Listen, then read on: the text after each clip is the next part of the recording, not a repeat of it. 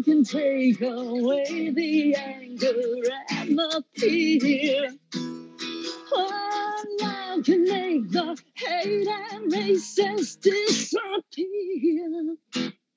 Feel a man who's walking down the street, his head held low. See the man who's lying on the curb, he'll never know. See the children fight, see babies ask their mamas why. See the women work so hard to keep their sons alive. One love, I got to have you. One love, I got to want you. One love, I got to need you now. One love is all we need to make it work somehow. One love can change the world, we've got to see it now. One love, I got to want you. One love, I got to have. One love, I got to need you now.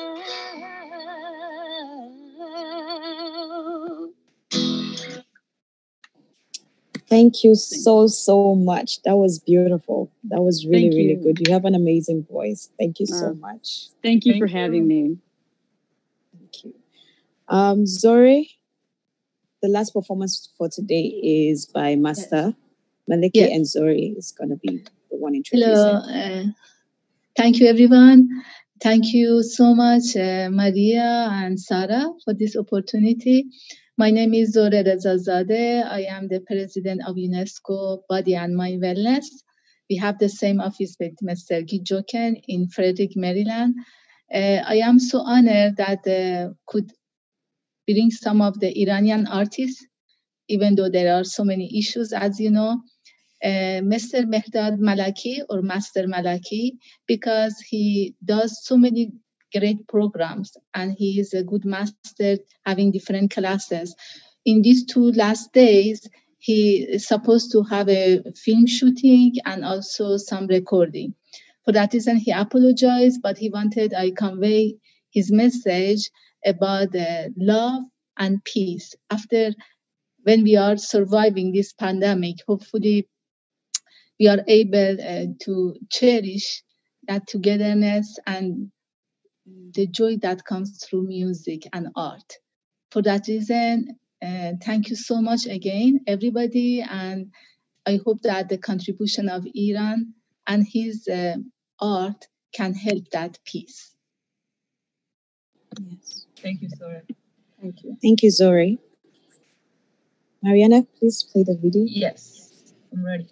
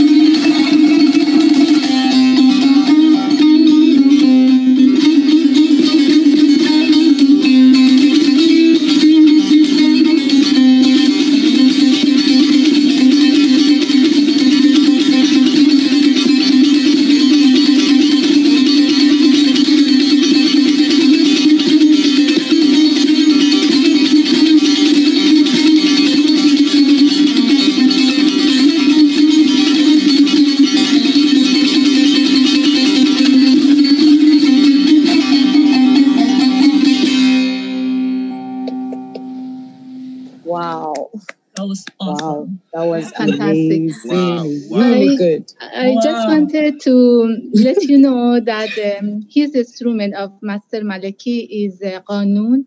And this is a musical instrument that is very ancient and generally is used for the Sufi music and dance. And the message, it was a part of love and peace. That's something that has to come from within. It was very spontaneous, and they use it in Iran and all the Mediterranean and Middle East countries as a way to, join the greater being in our life. It was amazing. Anyway, if you so would much. like That to was contact really him, good. you can write to him directly. Thank you. Yes, Thank that you. was really good. Thank you so much. So Thank we've you. come to the end of the culture and music show. I hope everyone enjoyed it. And thank you to all the performers and artists of the day. You guys were all really good and amazing. So, Rodrigo? Okay. One moment, please.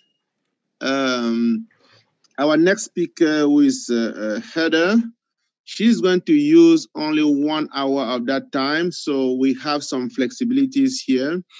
Some of the performers that we're doing live, if they're online, we can give them each 1 minute to say I think something. they're online. Yeah, I Yeah, think they're those who are online. those who are in direct, we can give each one of them. And I mean, today is Sunday, so and then Heather told me that she doesn't need the 2 hours. So, and given that we didn't get a chance to, we just enjoy the music. If any of the performers that's here, we can give them a minute, especially those who didn't get a chance to say something. If they are willing to say something, that would be great. Sarah, you know them very well, so you can connect with them. And Deborah, are you still here? Yes, I am still here. Wonderful. If you would like to say something, yes. Well, I've been wanting to connect with groups like this for a long time. So if you could please let us all know how to stay in touch and, things that we can also relate to people on our social media to bring attention to your groups or whatever it is that you need to support your group. I would love to know about anything like that I can share with my followers also. Please tell us a little bit about you. Please, a little bit about you also. Thank you. Definitely. The invitation is there. Once you participate in any event, you are part of the family. So that is a given. So let us know a little bit about you and what makes you move. What keeps you waking up in the morning, please. Thank you. Good question. I'm an ambivert, so I'm schizophrenic every morning. I want to be out helping people, being of service, but my gift is my music, my voice, my writing. So which puts me, I need to be in the public eye. So it's a very difficult thing for me because I am very shy. And I have a radio show, and I'm also socially active, politically socially active. So I try to push things out, express myself in ways that bring information to other people about things that are going on that they're not aware of. We all assume everybody knows everything that's going on in the world or in our countries or whatever. And so I read very voraciously and keep in touch with a lot of things. And so I'm an information channel, I guess you could say, but I'm also an instructor. I love teaching. I love students. I've been a martial arts instructor and a music instructor for 40 plus years, and from California to New York. And that's basically what I do and who I am. And where are you currently? What city are you right now? I'm in Rochester, New York. Okay, not too far. We are in Maryland, near to Washington, D.C., so yeah. Ah, very nice. That's where our headquarters is, so. Thank you so much. This is a wonderful thing today. Thank you. Thank you very much. Sarah has your contact. And again, even the rest of this program, feel free to tune in. We have an amazing speakers and things like that. So it'll be good they'll be sharing the information with you. And again, this is the beginning of a collaboration. And like I say, we are now part of our family. Thank you very much. Thank you so much. I also have an FM radio show here in Rochester, New York. So if you ever have anything that, needs getting out to the people of the world, it's online as well. Just call me. You have an interview anytime. Oh, okay, perfect. We'll sure make that happen.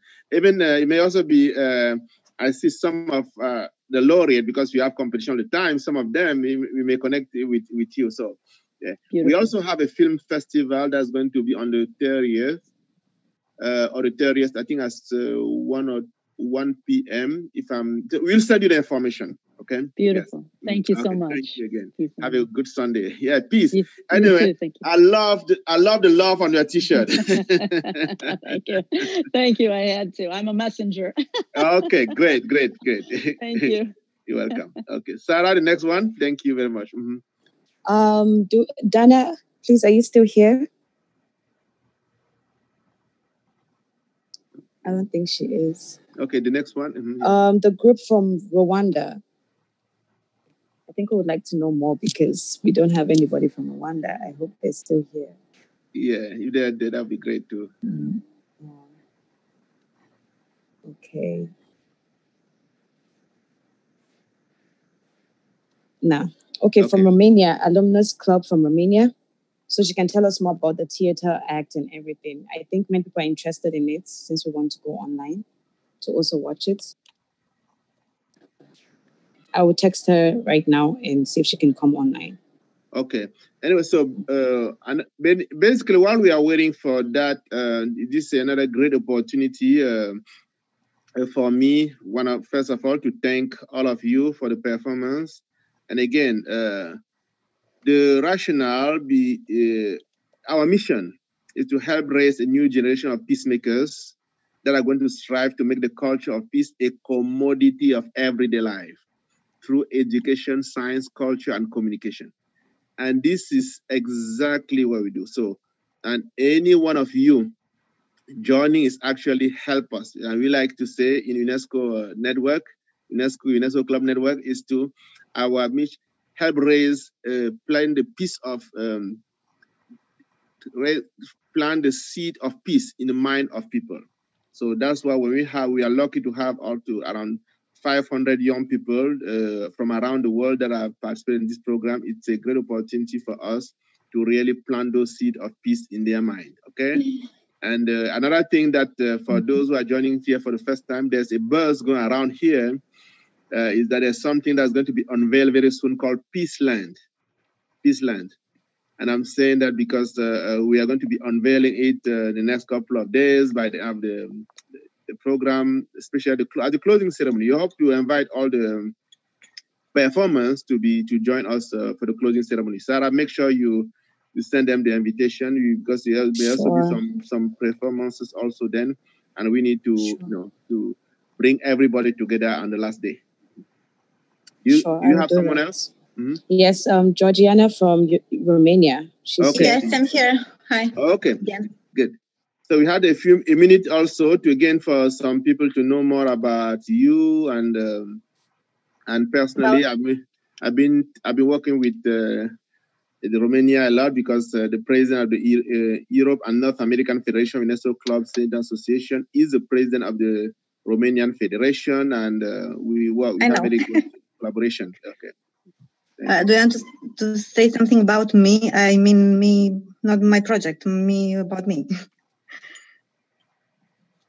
Go ahead. What I'm doing now, or I don't know what to say. No, basically, we just want our viewers, our delegate to know about what personally you are doing, and maybe a little bit more about some. And because I know you have you remember you have your youth museum that your federation used to have. You can talk about that a little bit. So there's I'm working. No, I'm not working in. Oh, you're not the project. Okay, no. Yes, so tell us about you. Yes, I'm working in theater. Like right now, I'm doing a project of Summer Fest in Constanța, theater festival.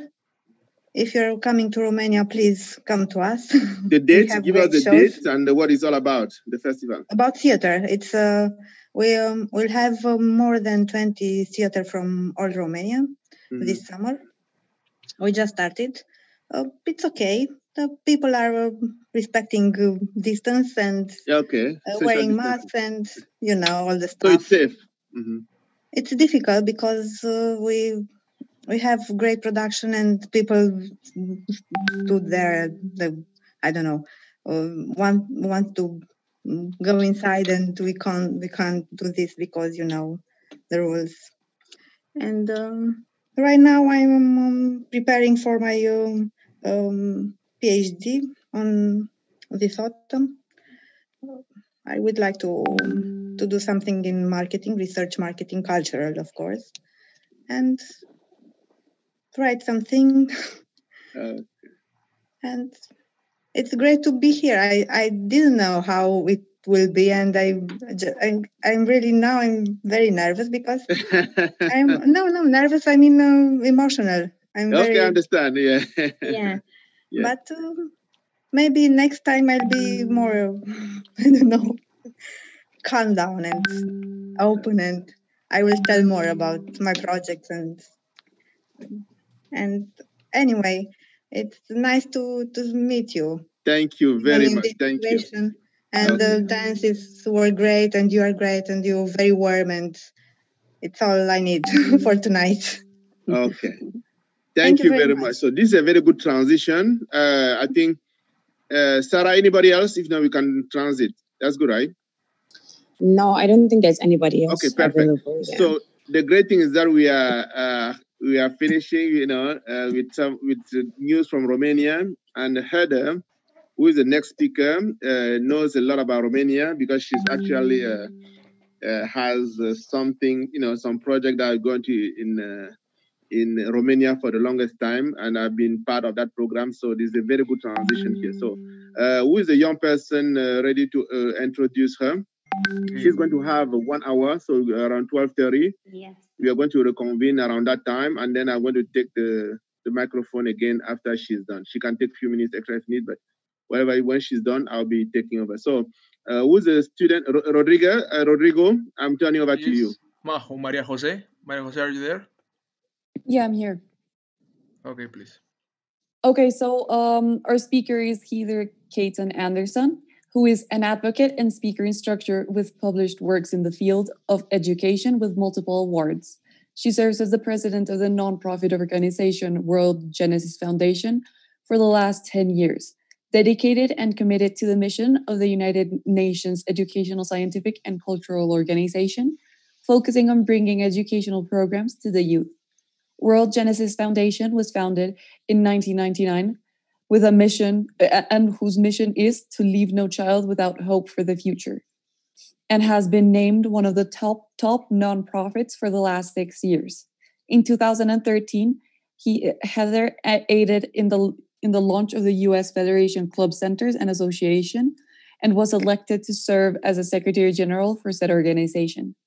She has been an organizer and participated in multiple projects worldwide, including leading the Worldwide UNESCO Youth Club, a multimedia competition that started in 2014. Great introduction. Thank you. First, I want to just check my audio. Am I coming through okay? Yes. Guy, you can hear me? Perfectly, yes. Wonderful. Well, thank you for having me here. I wasn't even expecting that introduction. How nice. And I do want to say to Georgiana, what a wonderful program that you have in the theater. And Guy was correct. Yes, actually, right now I would normally be in your part of the world with one of our biggest youth programs. So it was great to have and hear you on. In addition to that, I also wanted to mention there was another woman on here from Rochester, New York. And so I just wanted to say I'm also from that part of the world. So it's amazing how we're connecting on this platform. So my name is Heather Anderson, and yeah, I'm the president of World Genesis Foundation. Our focus is bringing youth programs and opportunities to youth around the globe. Guy and I have been working together for about 6 years, maybe a little bit over. And one of our passion projects that we started to develop, and we're in our 6th year, is the US FUCA UNESCO Club Multimedia Competition for Youth. And it's amazing to see some of our winners on the platform here, because I've been working with your names and projects for months and only seeing your picture. So it's been great to connect. Okay.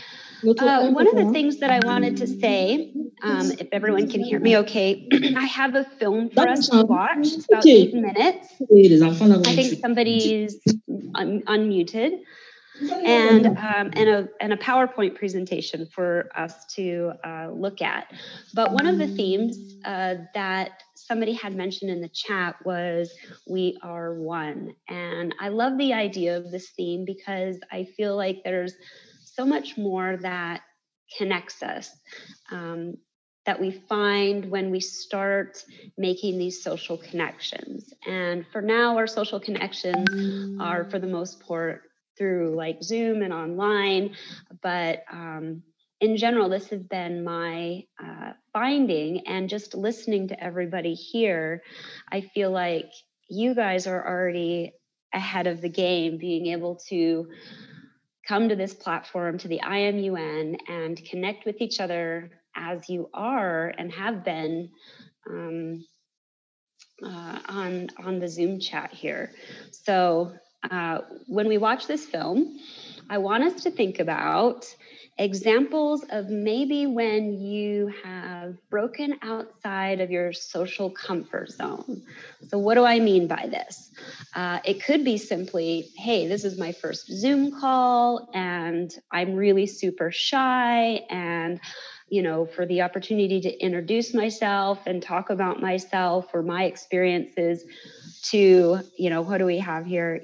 Close to 100 people is really outside of my social comfort. Maybe it's connecting with somebody on this platform that now you have a friend that now you can connect with outside of the IMUN. Or maybe it's something different in your own country where you really went out on a limb and did socially introduce yourself to somebody or shared a story. So I want you to be thinking about that, because I hope that we can connect and talk with each other, and you can share some of your stories after our film. So just be patient with me for 1 second while I'm hoping to get this up. Okay, here I'm going to go to share screen here and here. And hopefully this will be working. Let me go here. Okay, is everyone seeing that? Okay, I'm not hearing. I think that's good. We can hear. Okay, hopefully you'll be able to hear it as well. Yeah, we're able to hear it. Yes. People matter, and interacting with those people positively, genuinely, and creatively should be normal and not abnormal. And I believe that the way to transform that lofty, abstract philosophy into a concrete reality is to challenge ourselves and other people to take positive social risks. I want to share a story that I feel like helps break down what it is to take a positive social risk and gives you a picture of that transformation. But to organize some of the chaos that goes on up here, I want to divide the space into a couple sections. First chunk, we're going to call our own interpersonal comfort zone. So this is where we're comfortable, the outcomes of our social interactions are certain, life is both predictable and familiar in this space. Over here, this pile of boxes, we're going to let represent our own anxious bump.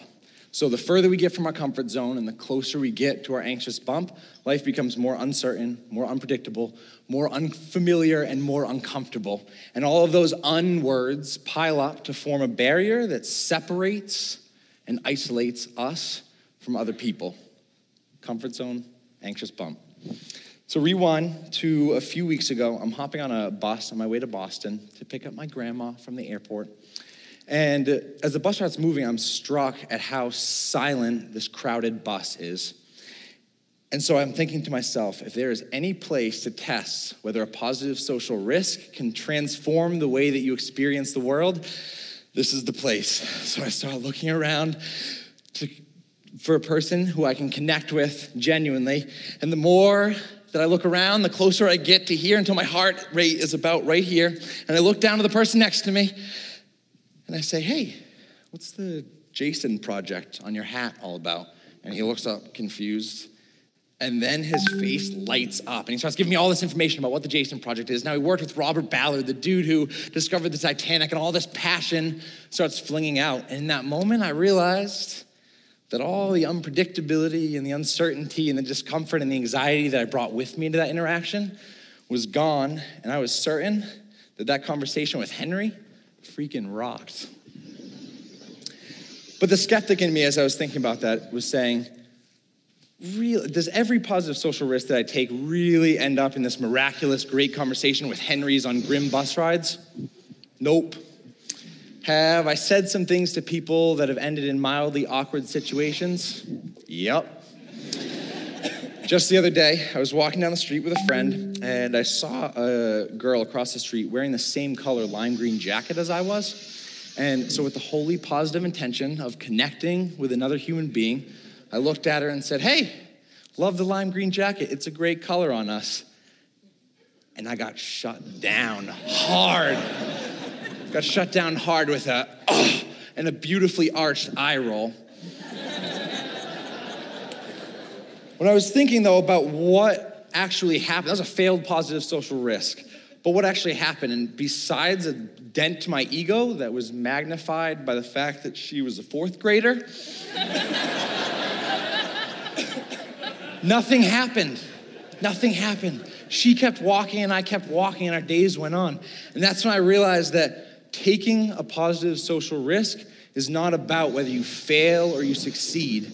Taking positive social risk is about stretching yourself outside of your comfort zone over your own anxious bump, wherever that might be, so that over here you can begin to see people as people with depth and stories, feelings, fears, and aspirations, and not as objects that move around, get in your way, or vehicles that serve your purposes. And when you begin to see people as real people, the barrier that separates and isolates us from other people begins to disappear. So I'm standing up here, blabbing on about stretching yourself interpersonally and taking positive social risks and disrupting your pattern of social interaction. And so I want to follow my own darn advice. So the pattern of the interaction that we are having right now is that I get up and say some words and then you clap. I want to shatter that right now. I want absolutely none of you to clap. But I invite all of you to stand with me. Stand with me. And in a minute, when I say the word connect, I want you to turn to a person next to you that you do not know and have never met. Look into their eyes, introduce yourself, and share a piece of who you are. Share what you are most passionate about in life right now. Listen deeply to each other. And again, let your applause be the sounds of your voices connecting in here and out there. Don't clap. Connect.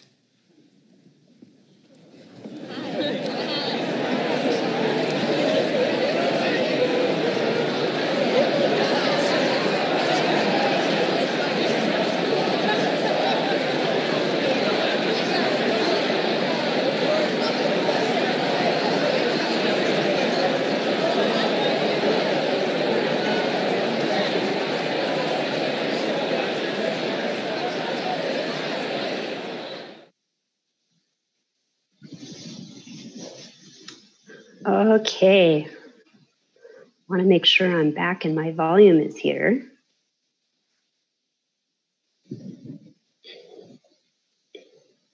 Let's see, make sure my audio settings are good. Okay, can you hear me okay? Okay, one moment. Okay, I'm not hearing anyone through, so one moment. I think I need to do this and that. And oh. Can hear you loud and clear. Now we're back. Okay, I needed to play with the volume and get that back. Okay, wonderful. Okay, we're back. Okay, here's where I'm going to ask everyone here to share a story that you might have. I love that film. I love that he shared his moments of how anxious he was, because sometimes it's nerve-wracking to go outside of your social comfort zone and try a new experience. Sometimes they're positive, sometimes they're not. So, okay, who's on board that has a story to share? First of all, you have to tell me your name and where you're from, maybe something that you're passionate about right now, and tell us a story of maybe when you've gone outside of your social comfort zone. Who wants to go first? I think you can unmute yourself if I'm correct, yeah? Let's see. I have Roddy Rodriguez. Just seeing if anybody, do you guys have the ability to unmute yourself? Yes, they have it. Oh, okay, wonderful. Okay, if you good. would like to participate, please raise your hand on Zoom or just open your microphone. Or just open your microphone, introduce yourself, say hi. Karen Castellanos. Hi, my name is Karen Castellanos. Hi, Karen. Wonderful to meet you. Wonderful to meet you too. I'm from Monterrey, Nuevo León, Mexico. And I will share an experience. I'm from Monterrey, but right now I live in Chihuahua. So moving there was very difficult, very tough, because my grandmother got sick, so that's why we moved. But I really didn't know anyone. And I moved in the middle of a whole school year. So I entered and I was a new girl. I didn't know any of the subjects they were taking. They were different. And it was very hard for me to make new friends because I never had to. I was always in the same school since I was in kindergarten. But little by little and soon enough, I got adopted, and now they are my best friends, and we still hang out. So I had to gather a lot of courage to talk to people and hear them, and it was difficult, but it was worth it. So I really enjoy social connecting. Oh yeah, that's a great story. When you're moving to somewhere new, did you say you moved in the middle of the school year? Yeah, I moved like 3 months from ending. Oh wow! So after the whole year was almost over, wow, you had to be really super brave to start. Of course, you were kind of thrown into it, so yeah, it was like that's a great story, and an absolute one of having to be outside of your comfort zone and to make new friends and come to the school year already in the middle of it when a lot's already established. That's a great example. Bravo to you. You're brave. Thank you. Anybody else? Victor. Hey guys, I'm Victor. Hi. I'm from Brazil and I'm 16. So I want to talk about my first exchange experience. I did it when I was 11 years old, and I went to Argentina all by myself. So I was in this country where I didn't speak Spanish yet. So I was trying to communicate and I didn't know how to talk to people. I was very shy. So I was like on my lane, not talking to anyone. And I saw these people around me just talking really fast in Spanish. And I was trying to understand what was going on, but I couldn't because I didn't. So it was like, at first it was really stressful, but then I made a lot of friends and started to learn actually Spanish and speak with people and interact. And I still have friends that I talk today with them. So it was great. Wow. So you had to learn you were learning a whole new language? Yeah, I'm from Brazil, so I speak Portuguese, so it's kind of similar, but and they speak really fast, so I couldn't understand like almost of what they were saying. Wow, that's super brave, first of all, and how wonderful that you were able to pick up on the language and learn that. I don't know if I would be brave enough to do that, but that's an amazing story, Victor. Thank you for sharing, and welcome. Okay, I think I see, who else would like to share? I'm looking at the chat right here. Any other stories?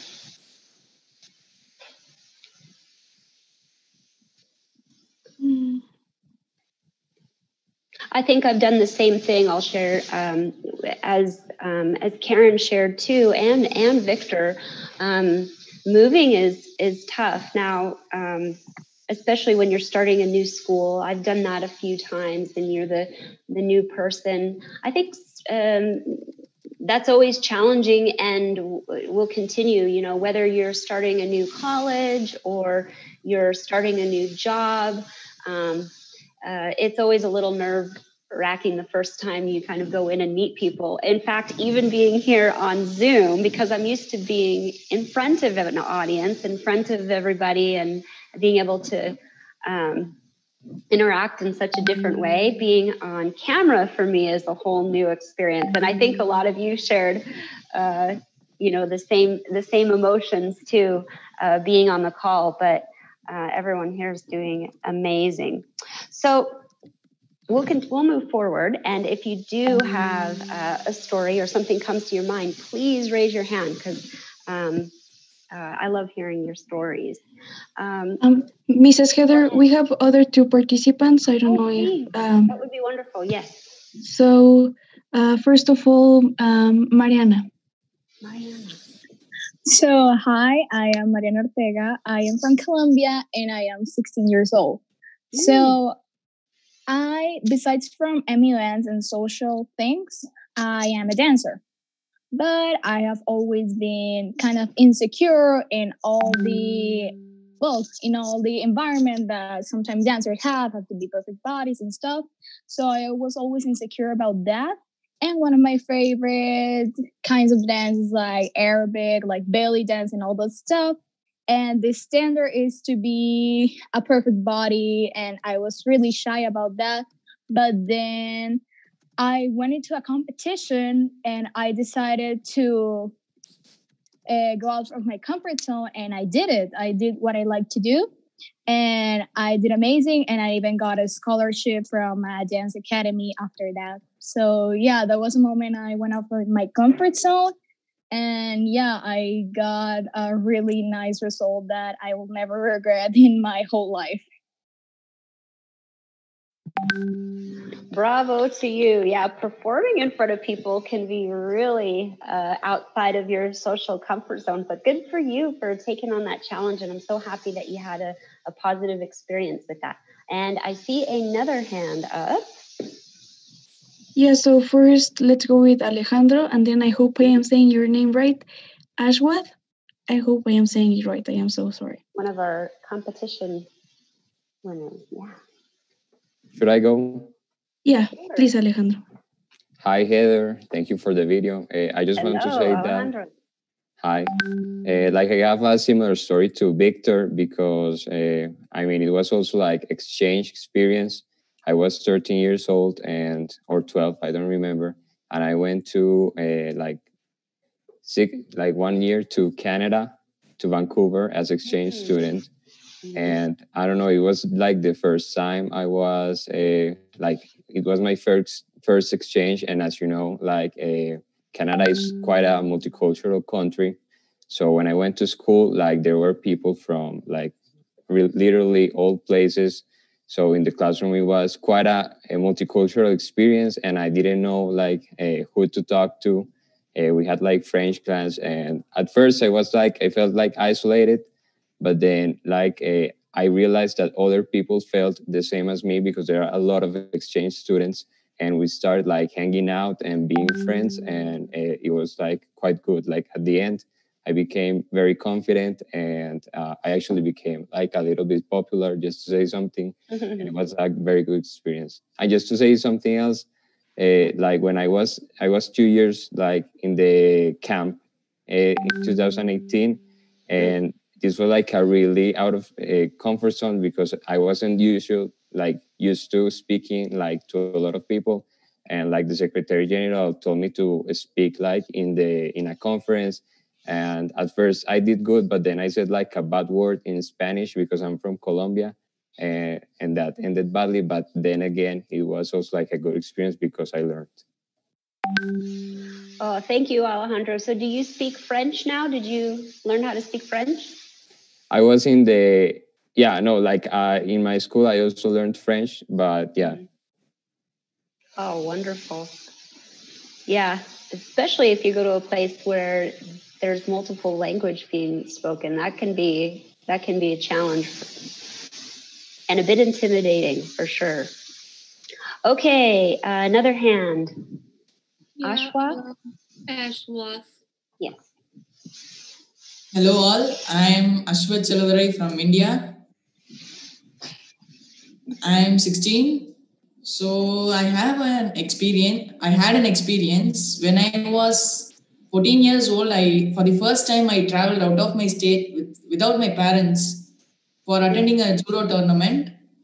So there, it was a 3-day travel by train. We went to a state called Maharashtra, and over there, the people of that state speak only Hindi.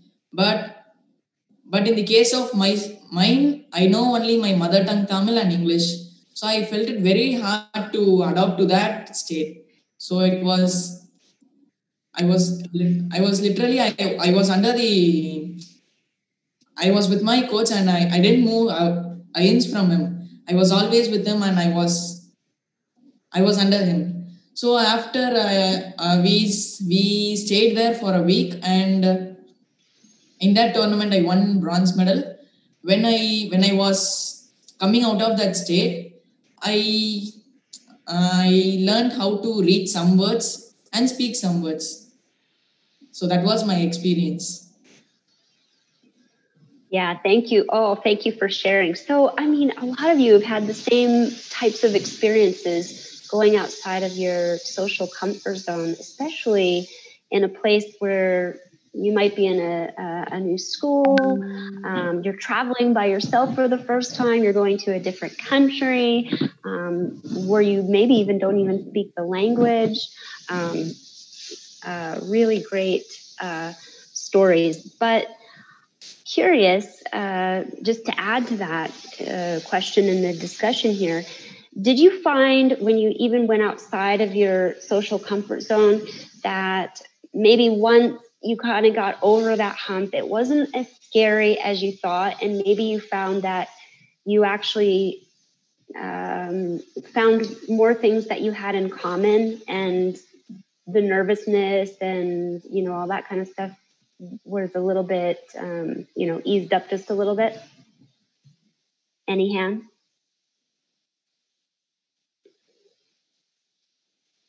Did it get easier for you, Ashwath, once you got past that hump, especially traveling by yourself? Yeah, for the first few days I felt very hard, but after that I was used to that. You got really used to it. Alejandro, what about you? Once you kind of eased into it a little bit, you got over that hump, was it not as scary? Yeah, that's right. And like since then, I actually try to do things that scare me because like this the fear is usually bigger than what actually happens. That's a good point. It's a really good point.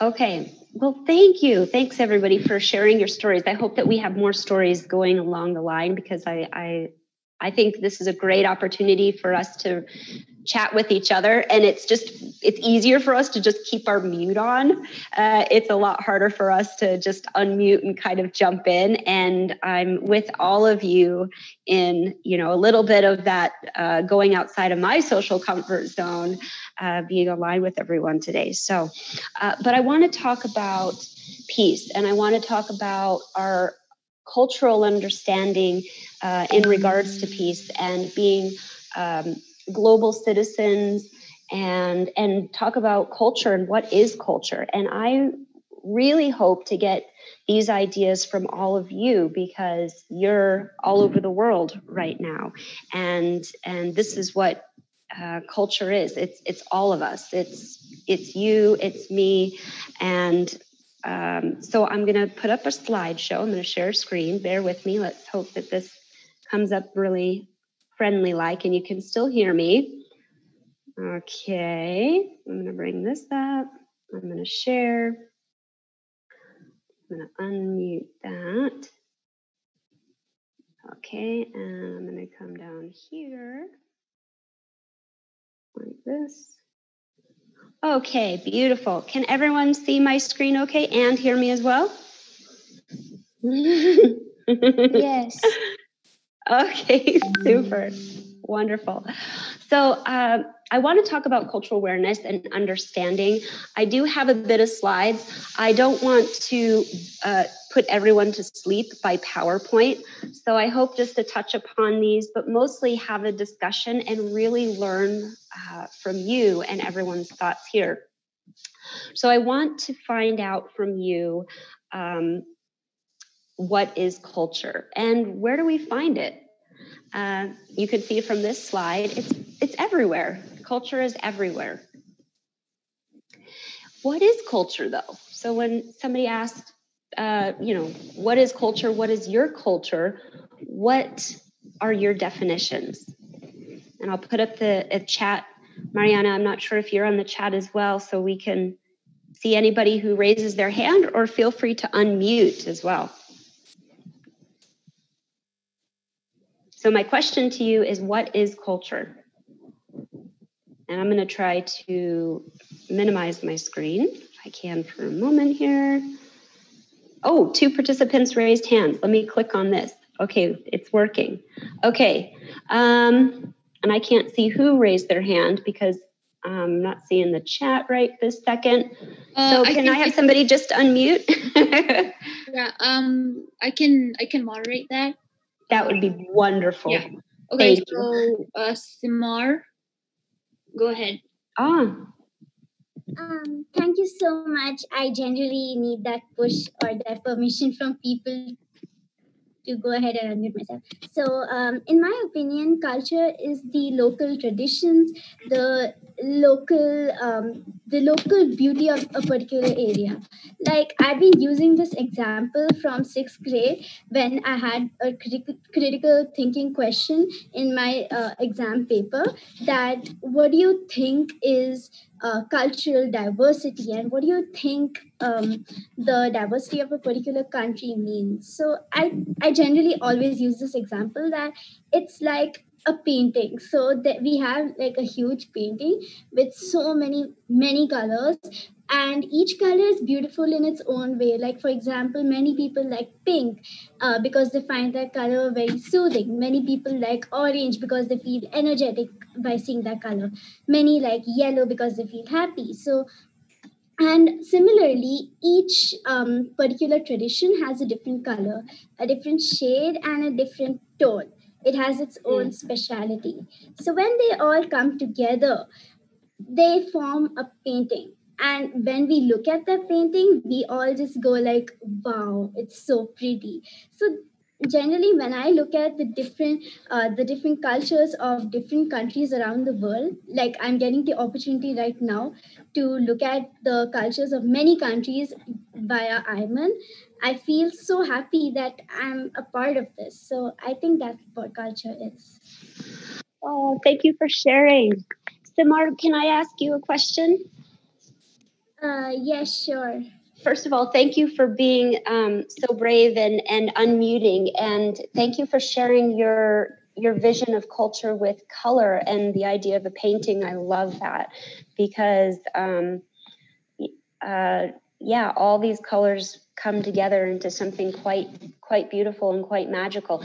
Do you have a sample of, you were talking about color and like orange being of energy and yellow being color that makes people happy. Do you have an example of a color where you from that has a particular meaning? You can say that actually India is like very diverse. For example, the color red is used in many religious festivals, and generally when there is a wedding, so generally people wear a red lenga, which is a clothing material. I exactly don't know the reason why, but yes, that is a special color over here. Ah, that's very interesting. So during weddings, red is often worn more than like in the U.S. Typically, people wear white. The bride. Oh, interesting. Okay, cool. Oh, a few more hands up. Yeah. What is culture to you? Giovanna Brito. So firstly, I wanted to say that I totally agree with Smar. And I am Giovanna Brito from Brazil, and I just think like that culture is a bunch of habits and beliefs and all those customs that a community that a nation has, and all these beliefs they kind of lead the lives of these people, like because they have beliefs, and their beliefs will impact their actions and how they will see the world and how they will act towards other people too. So culture is basically like what is in our head and our hearts, but ends up impacting in all our lives. Absolutely. Thank you for sharing, Giovanna. And Giovanna, where are you from? I'm from Brazil. Brazil. Yeah, I loved what you said. Oftentimes, culture will impact the way that we behave in different situations. That's very true. Okay, next to unmute. Yes. Namya Joshi. I'm sorry. Yeah. According to me, culture is the beauty that lies between the people and the religious ways that they follow to like do all things, and the arts that they create, and all the like which they regard as idol, and like mostly it's the beauty that lies between them, and the things like religious things that they follow, according to me, is the culture and the diversity. I love that. Yeah. The cultural diversity. Look at the cultural diversity we have here, and the talent that just happened in the show that we saw before I got on, with all the music and the dance and the paintings that you saw in the background, from Rwanda to India, and just amazing, very beautiful. Thank you for sharing. Okay, who else do we have here that brave enough to unmute? One, Rasha Razmara. Yeah, hello, I'm Rosha, Hello. and I'm from Iran.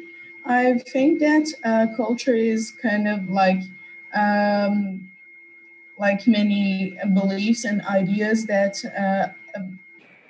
a kind of ethnic or ethnicity and a group of people believe that, and it's like it inherits, and other generations believe in those kind of beliefs, and it's like no matter if it's right or if it's right or wrong, they believe in it, and they like kind of it influences in their behaviors, and I think it's the culture that makes this well, yeah, culture makes this diversity, but I think that it's the culture that makes the innovation in people, because we can, for example, see other like ideas and stuff like that, so that's, I think, that makes us human.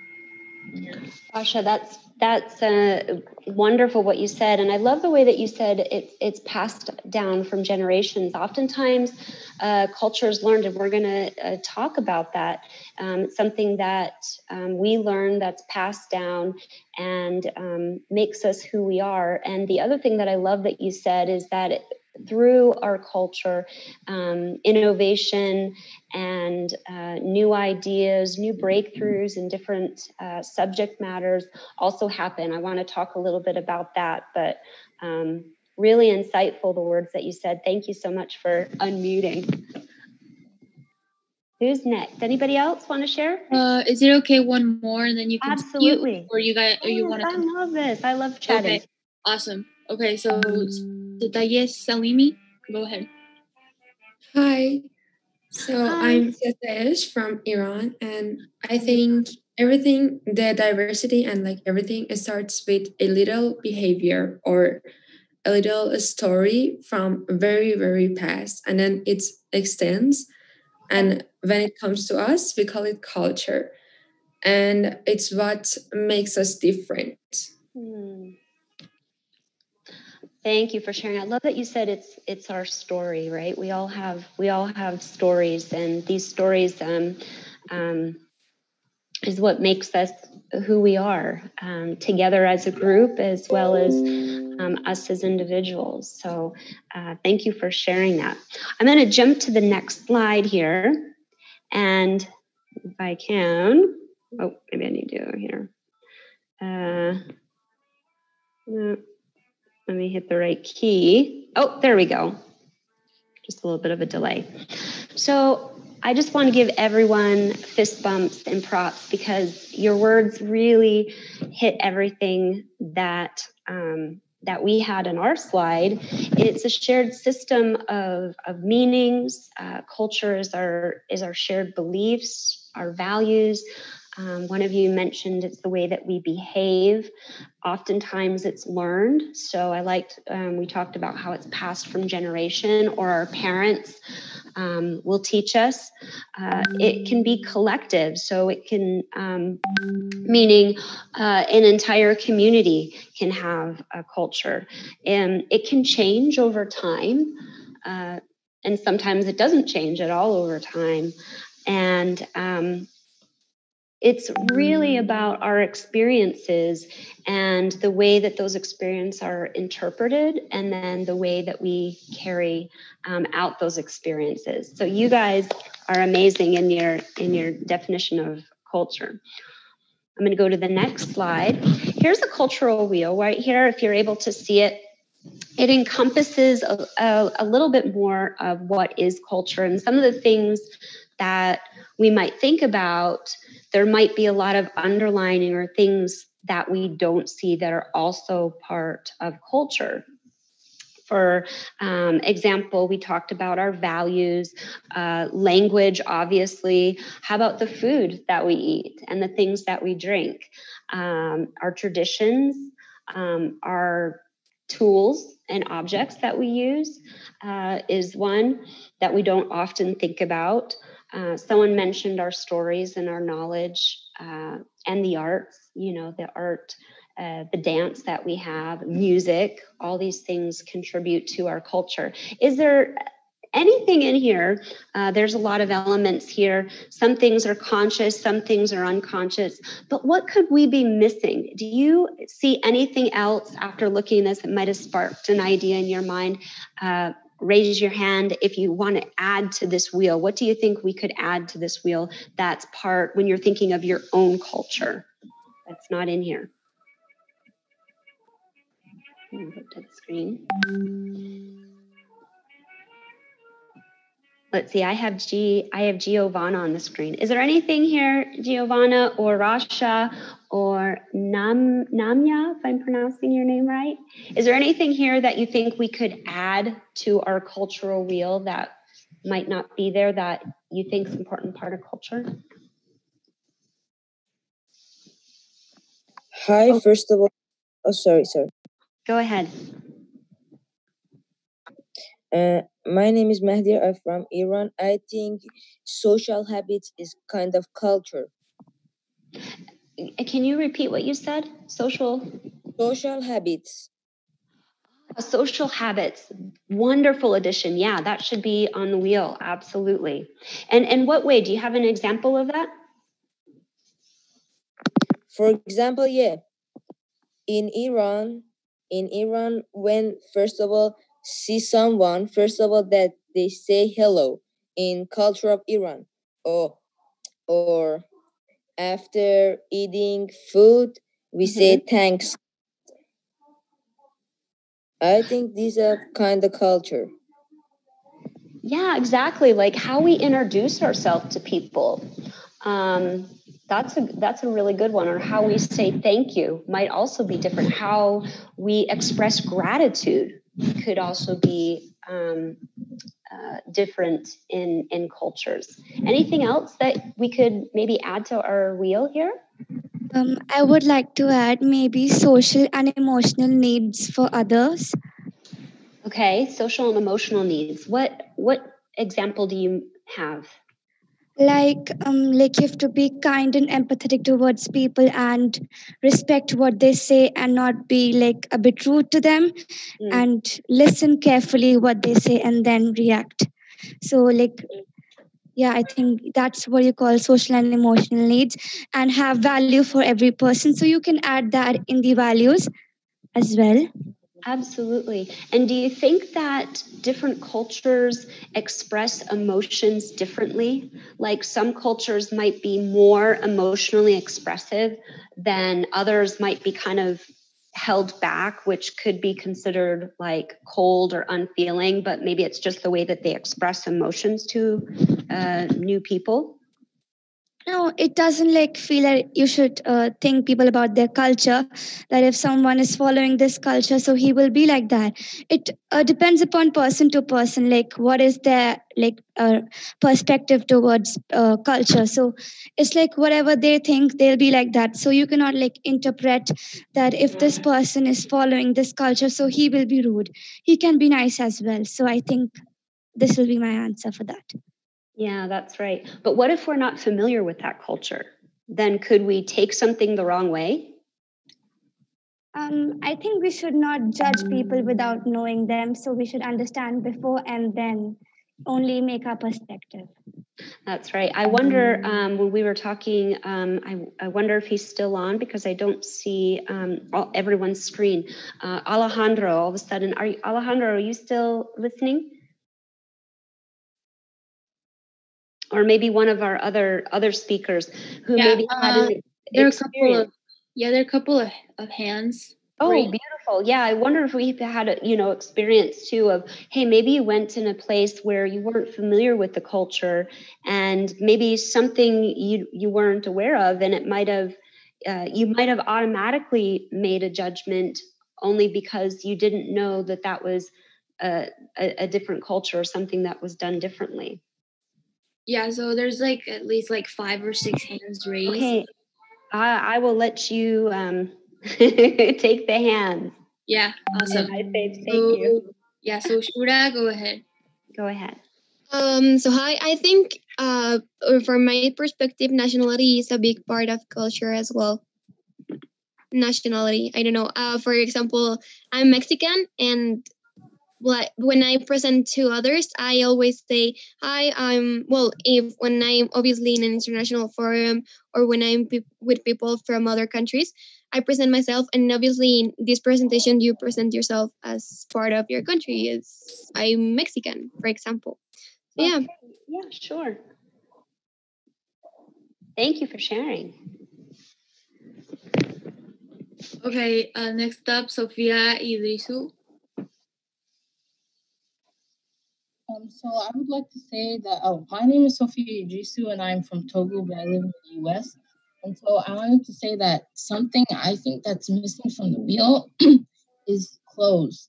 Like in our culture, we have certain fabrics, certain designs that only certain type of people can wear. We have certain designs, certain fabrics that are only for certain types of occasions. I think that's one thing that should be added to the culture wheel. It's clothes. It means a lot of things to different cultures. Absolutely, Sophia. That's a wonderful addition. I like that you even mentioned different fabrics. Do you have an example of maybe a fabric or something that's used for one particular thing that you can share with us? I do, but I'll have to go get it. Okay. We'll if we'll put you on mute and you can go get it. That's really interesting. So fashion and clothes, yeah, it does play a big role in what we're doing, or a ceremony, for example, or a particular event. That's huge part of the wheel. I think that's a great addition. Okay, next share. Okay, next, Juliana. Juliana. Hi. I'm looking for Juliana. There she is. Hello. Perhaps like the physical appearance, not only of like the cities, the nature, and where people live, but maybe of the people too, like the average of the people. And I was also gonna talk about the clothes that Sophia brought up. Yeah, Sophia, if you have your materials there, you could show it to us, please. Yeah, we'd love to see it. So what I have here is a Ghanaian dress pattern, and so this is the pattern. I don't know if you can see it. Oh yeah. Yes. Wow. Yes. This pattern, back in a long time ago, only Ashanti royals would wear this pattern. So this is the pattern. So, only worn by royals, you said? Yeah. Oh wow, that's beautiful. Yeah, so yeah, even taking that a step further, not only the fabric, but maybe a particular pattern on that fabric could be, is linked to something within the culture. Wonderful. Thank you for sharing that, Sophia. Thank you for getting that. Yes, thank you. Next, we have Mariana Ortega. Hi. So when you mentioned if sometimes there was confusions between the cultures or misunderstandings, for example, here in Colombia in greeting, normally we would kiss the person on the cheek even if we don't know it. And sometimes I have traveled and I try to do it and people get really concerned or are like get really uncomfortable because they think it's going to kiss them, but it's actually not, and people get really confused about it. And they think one is flirting, but actually it's part of the tradition to, when you meet someone, you kiss them on the cheek, or even if you're just greeting them. So that's one of the confusions that I mainly get when I travel to another country. Absolutely, that's a good point. And sometimes it's a kiss on each cheek. Sometimes it's a multiple. And I think also in culture, the space that we have between each other when we connect can also be influenced by culture. For example, in the U.S., and I'm in Arizona. But in the U.S. in general, we kind of have a personal space. It's kind of like our arm's length around each other. And it's like our personal bubble, right? And so if somebody steps into that personal space, oftentimes you'll see that person take a step back so that they keep that distance. And it's different in other cultures where you might come up and give someone that you even just met for the first time, you might give them an embrace or a kiss on the cheek. It's oftentimes you might be closer to them when you're having a conversation, and this is very normal. In the culture here, like I said, everyone kind of has their personal space. And if somebody came up to you that you didn't know, you might actually kind of take a step back. So that happens here oftentimes. But yeah, you're right. That's a perfect example. So it could be a little bit awkward if you're unaware of that and you go in as normal saying hello and somebody's like not used to that. For sure. Thank you for sharing. Lastly, we have Pradeep. Yes. He was on our team for organizing team for the contest this year. Awesome. Hello. I see you're relaxing. If you could turn your camera. No. I didn't see in the video. Nice to have you here. You did. Tell us where you're calling us Thank you, from, thank where you. you're Me too. visiting us from.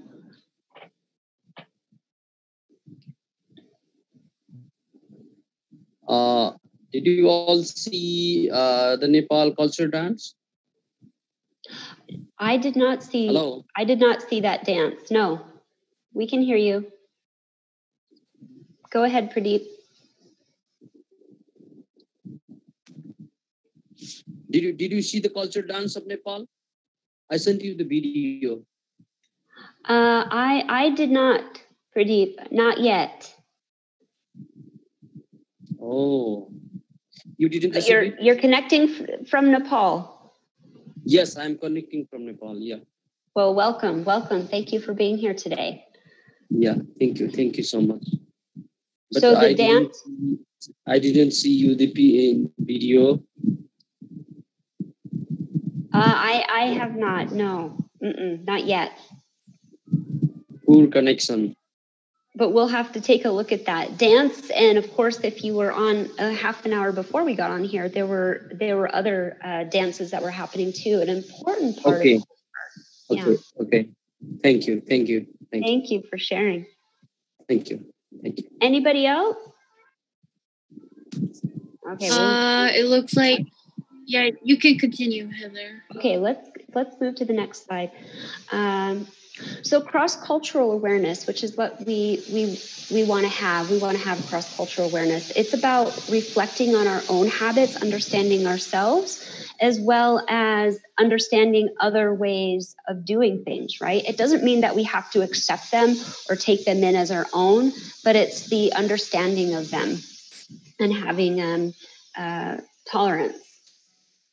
But why is culture important? I put 4 little blocks of why culture is important and which part of our lives that it can influence. But I want to hear from all of you about why is it important? Why do we care?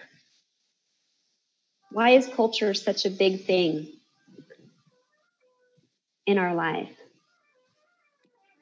I mean, I don't know if I can answer because I'm the moderator right now. Who's speaking? Me, Nicole. I mean, I'm the moderator. Yes, of course. But I don't know if I can answer just very fast, so I don't just start. So I let the delegates speak. I think that it's important. I think I lost somebody's audio. I'm not hearing. Oh, Rasha. Go ahead, Rasha. Yeah, I think it's important because it's the culture that makes us human. Oh, I'm not hearing. Gives us the identity that we have. Okay. One moment. Okay. I'm gonna have to disconnect. Okay. I lost my audio. Oh, can I continue? One moment, you guys. One moment. Let me mute myself. Yeah, I lost it died or something. So I need to go to audio settings and I need to go to, this is the same as system or I'll take high definition. I'm not sure which one is the inside. Okay, let's try that. Okay, Rasha, can you try saying something? I just want to see if I can hear you through my computer. Hello, can you hear me? I'm not hearing you. Okay. One moment, Rasha. Hold on. Bear with me for a moment here. I lost my speaker. I'm gonna try. I don't think it's the iTech. I want to say it's yeah. Get up there. Stop video. 1 minute, you guys. I'm so sorry. I've had it on for a little bit. Okay, audio settings. I'm gonna try same as system. Okay, now I'm gonna come here. My microphone is still, I might have to undo my microphone because I remember we had to take everything and start video. Rasha, can you say hello again? Hello, can you hear me? Oh, okay. Let me disconnect my system. I'm gonna just use my computer. 1 moment.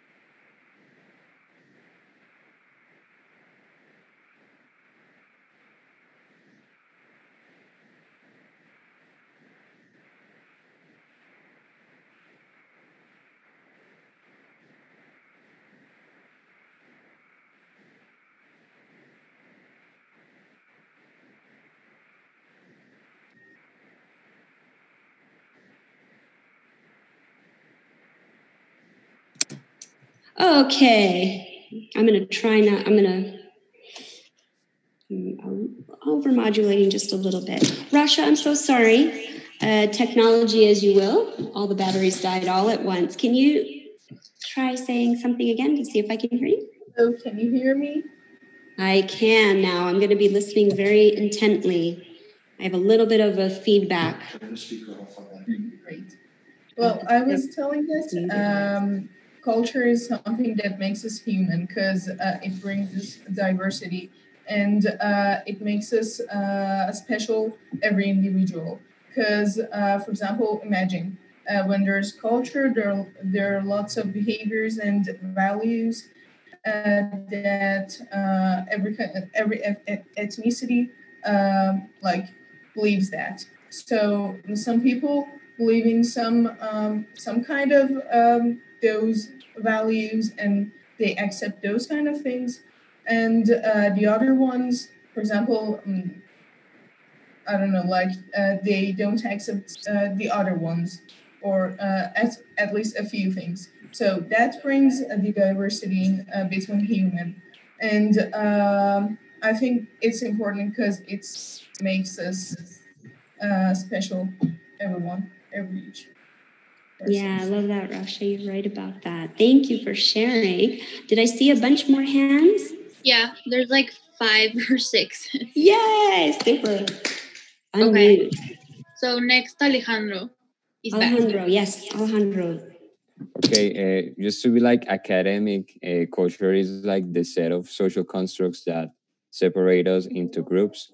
So I think it is really important, culture, because it's a set of very different worldviews, of ways of life, like the diversity that humans have, like different ways of living, of thinking, of having different relationships with other people.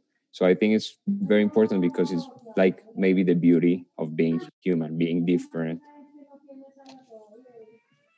Absolutely. It is. It's kind of what makes us all unique and special. Not only the things that bring us together and the commonalities that we have, but the differences make us just as beautiful too. They always say it'd be boring if we were all exactly the same, right? Okay, next. Okay. Can you guys hear me okay? Yeah, I mean, I do. Okay, I had to do a quick audio. Yeah. No, you're good. You're good. Okay, thank you. Next, Madiyar. I'm so sorry. Madiyar, if you're there, you can go ahead. I'm here from Iran, and my answer is very short. I think because culture is defined element of any and every human society. That's right. Simply put, and beautifully simple. Yeah. Thank you for sharing. Thank you. Yes. Next, Namya Yoshi, go ahead. Yeah, I believe that culture is important because it is a strong part of a person's life which should be respected by all, and it influences a person's views, his value, and like all the hopes and loyalties the person has. So like, it's like when you're working with people, and like you have to understand their perspective and you should understand their culture. So it is important to understand it as well, because if you learn the culture, it is easier to understand them. So if you're understanding the culture, it's easy to understand the person. So like that is why the culture is important, and so is the cultural diversity. Beautifully said. Yep, you're absolutely right. We become more culturally sensitive and we understand other cultures. It helps us to not only to be more aware, but more understanding some of the differences in culture too. Doesn't mean that we have to take them on as our own, but we can have better understanding. Anybody else? Yeah, Simar, go ahead. Thank you so much. So I think that cultural diversity and culture brings like people together. For example, if in case a person sitting in the United States, they are really interested in dance, or right now I just heard a delegate a few minutes back saying that she really likes dancing. So if in case they are interested in dance, they can learn more about the different cultural dances present in different countries. Like we have the belly dance, and then we have the various dances in India, the various dance forms like Bharatnatyam, Kathakali, and so many more. So when they learn that, they develop the interest, they get better at expressing themselves, and they know more about the world. So this may happen in art, like painting, music, and so many more things. So I think that culture brings like people together. Thank you. Absolutely. Has anybody here participated in a cultural dance or that was outside of their own culture? Well, I think I have. Yeah. That's Mariana. Well, I'm a dancer in training to be professional, and I dance everything from Colombia, but also extern genres of music because I dance also flamenco that is from Spain, tango that is from Argentina, balladi that is from all the Middle East, and many different kind of cultures. I always try to expand my dancing abilities so I can meet the world throughout another language that is the language of dancing and arts. Oh, I love that. And it becomes like a language, right? It becomes the way that we can communicate with each other, even if we don't speak the language. Wonderful. Okay, I'm going to move forward with this slide. We've talked about culture and how it influences our lives. This is about food. This is about dress, music, our identity. What about even architecture? Have we thought about architecture and how that can be, and how the way that we build our houses or our buildings or our cities, could that be culturally influenced as well? What do you guys think?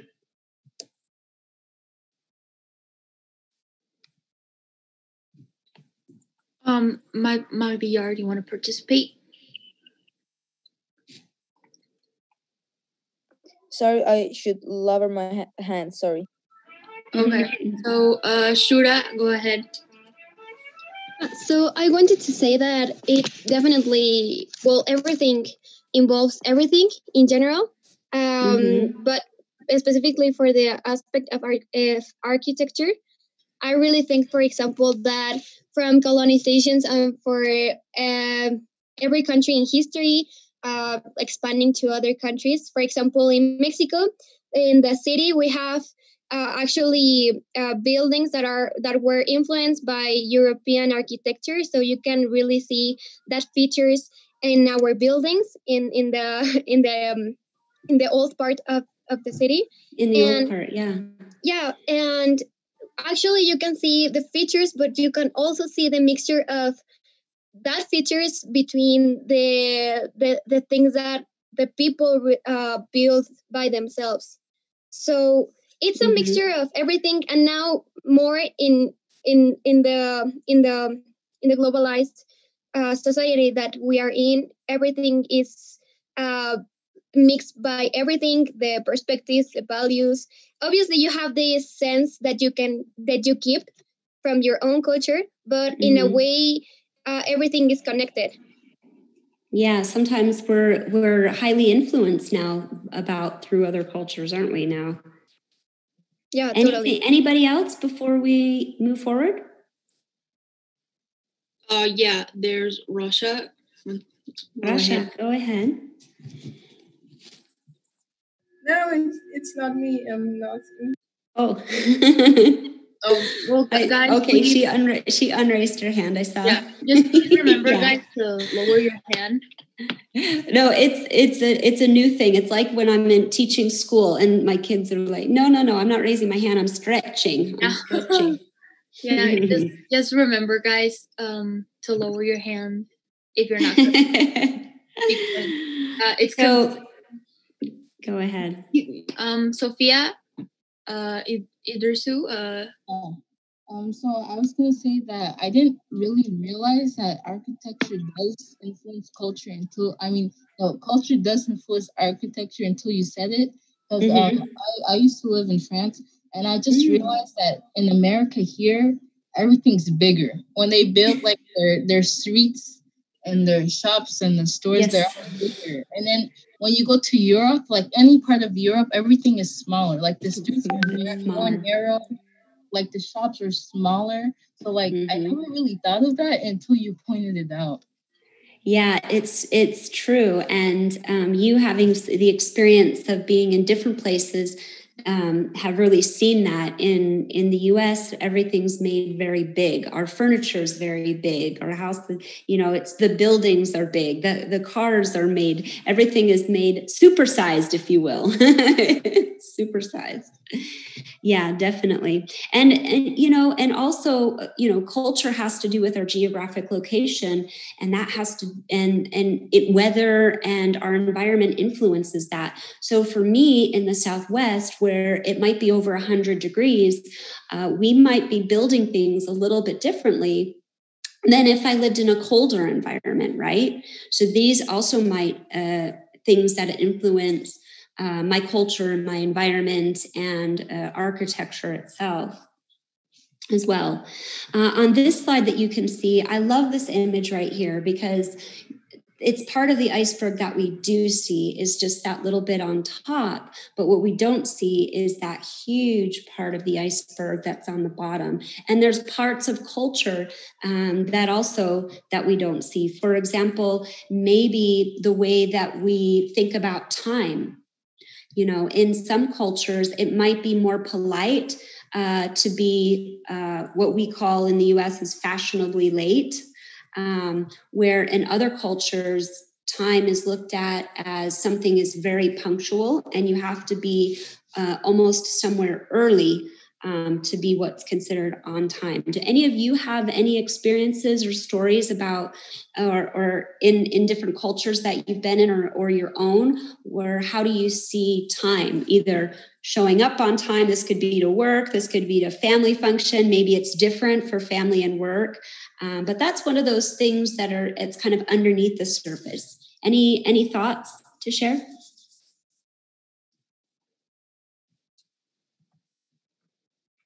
If I may, Carol. Yeah. Oh, go ahead. I can say something, or you can go. I think Ariel. Carol, I am part of the leadership team, so Carol, please. Carol. Okay. Okay. I'm gonna talk about here in Brazil. Okay. Mostly where I'm from, because we have different cultures. But I think that this is like an understatement here in Brazil, or at least like here are the persons that I'm with. When we have to be somewhere, like sometime, like it's 2 p.m. and then we get ready and like we're talking to the person like, are you there? Are you coming? And you're like, no, I'm living in my house. 5 minutes I'm there. And the person's like still changing, that's something that everybody does. Like we also joke about it because we do it. And it's not because, you are all unpolite and everything. No, we just do it. When it's something really, really important, like we don't do it. But when we're like with friends and they say, we're arriving at the party. Yeah, I'm arriving at the party. Like it's more casual. Yeah, when it's something casual. And the person says like, I'm just leaving my house. I'm in traffic. 5 minutes I'm there. She's in traffic. She's in her house, changing her clothes.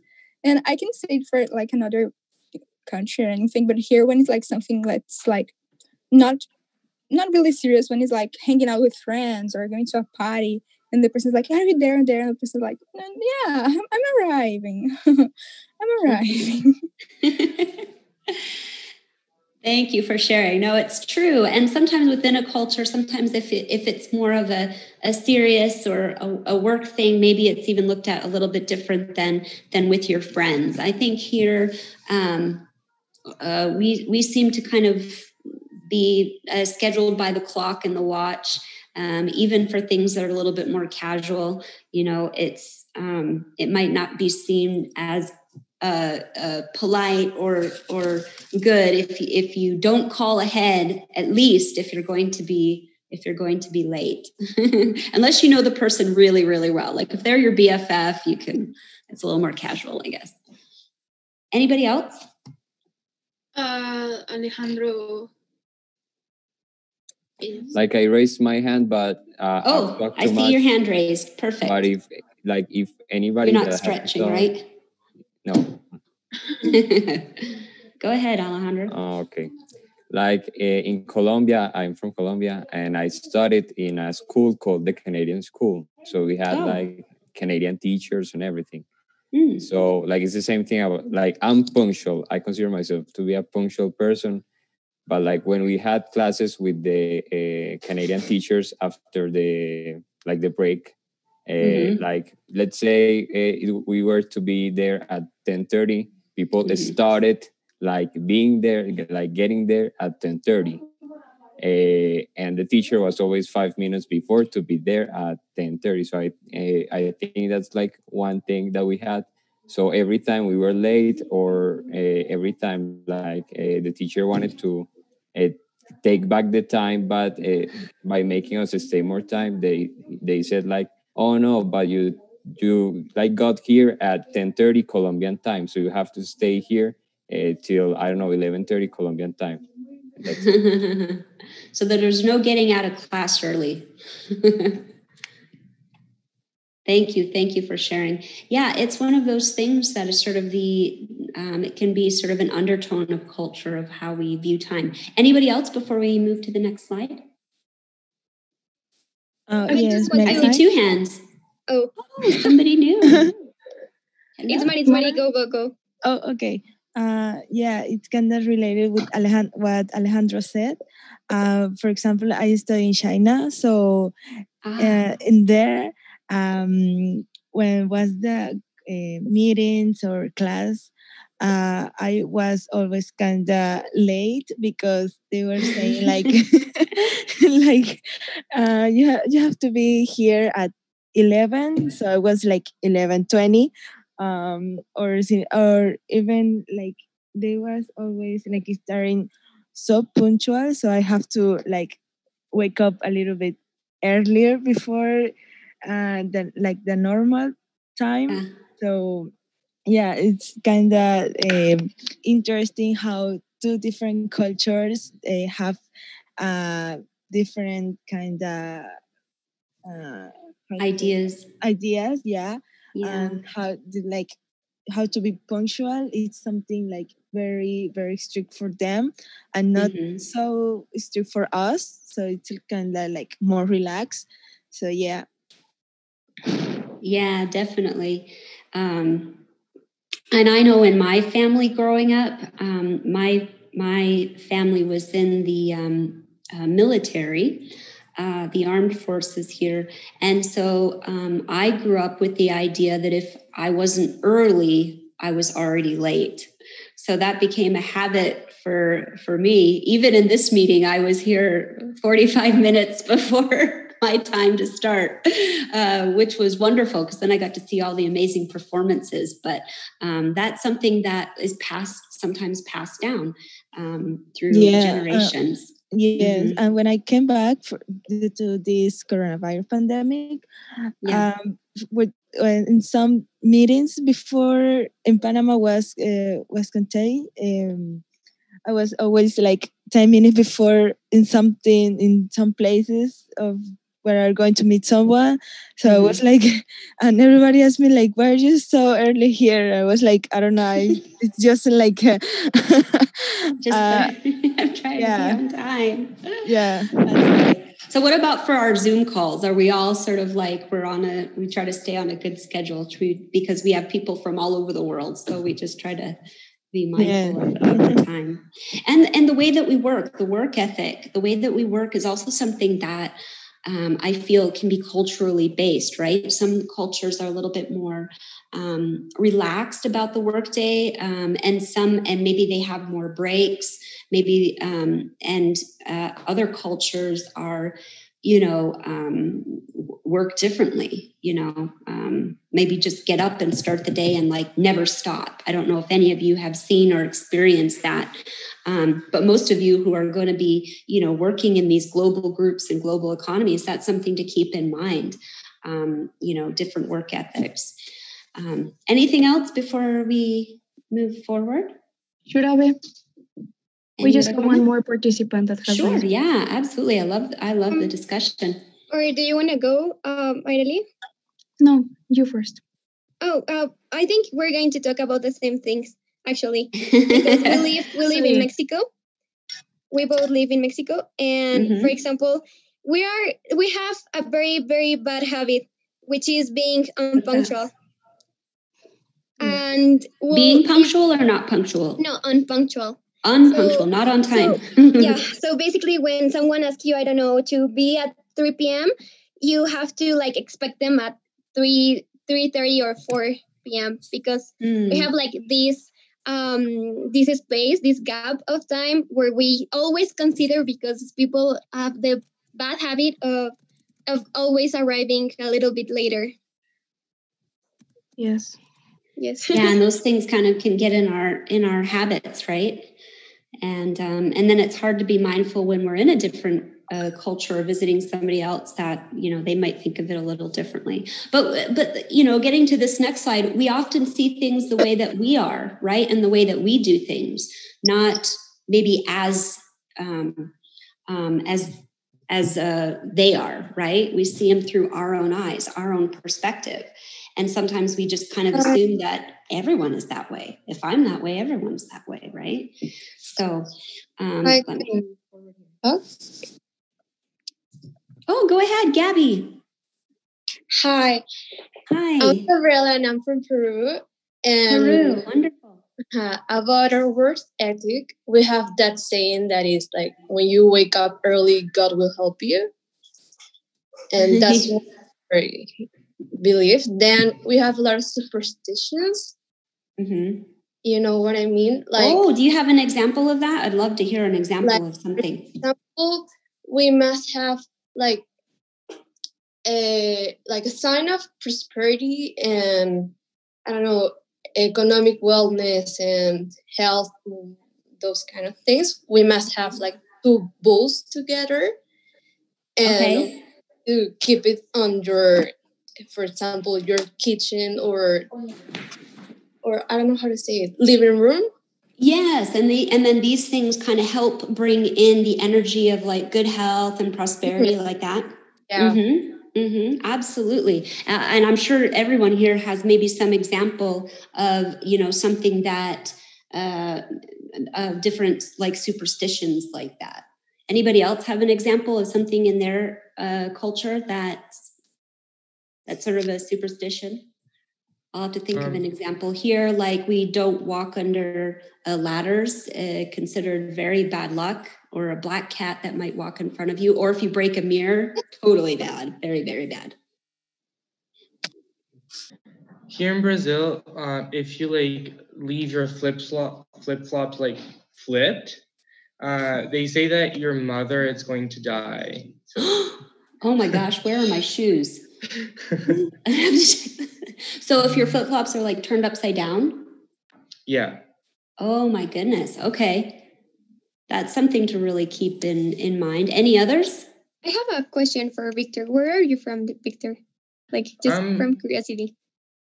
Oh, I'm from Brazil, but I'm from, it's not known. It's Espírito Santo, but Rio de Janeiro. So it's like Rio's here and Espírito Santo is right above it. So it's here. So it's not well known, but a small town. Good. Yeah. Wonderful. Okay, cool.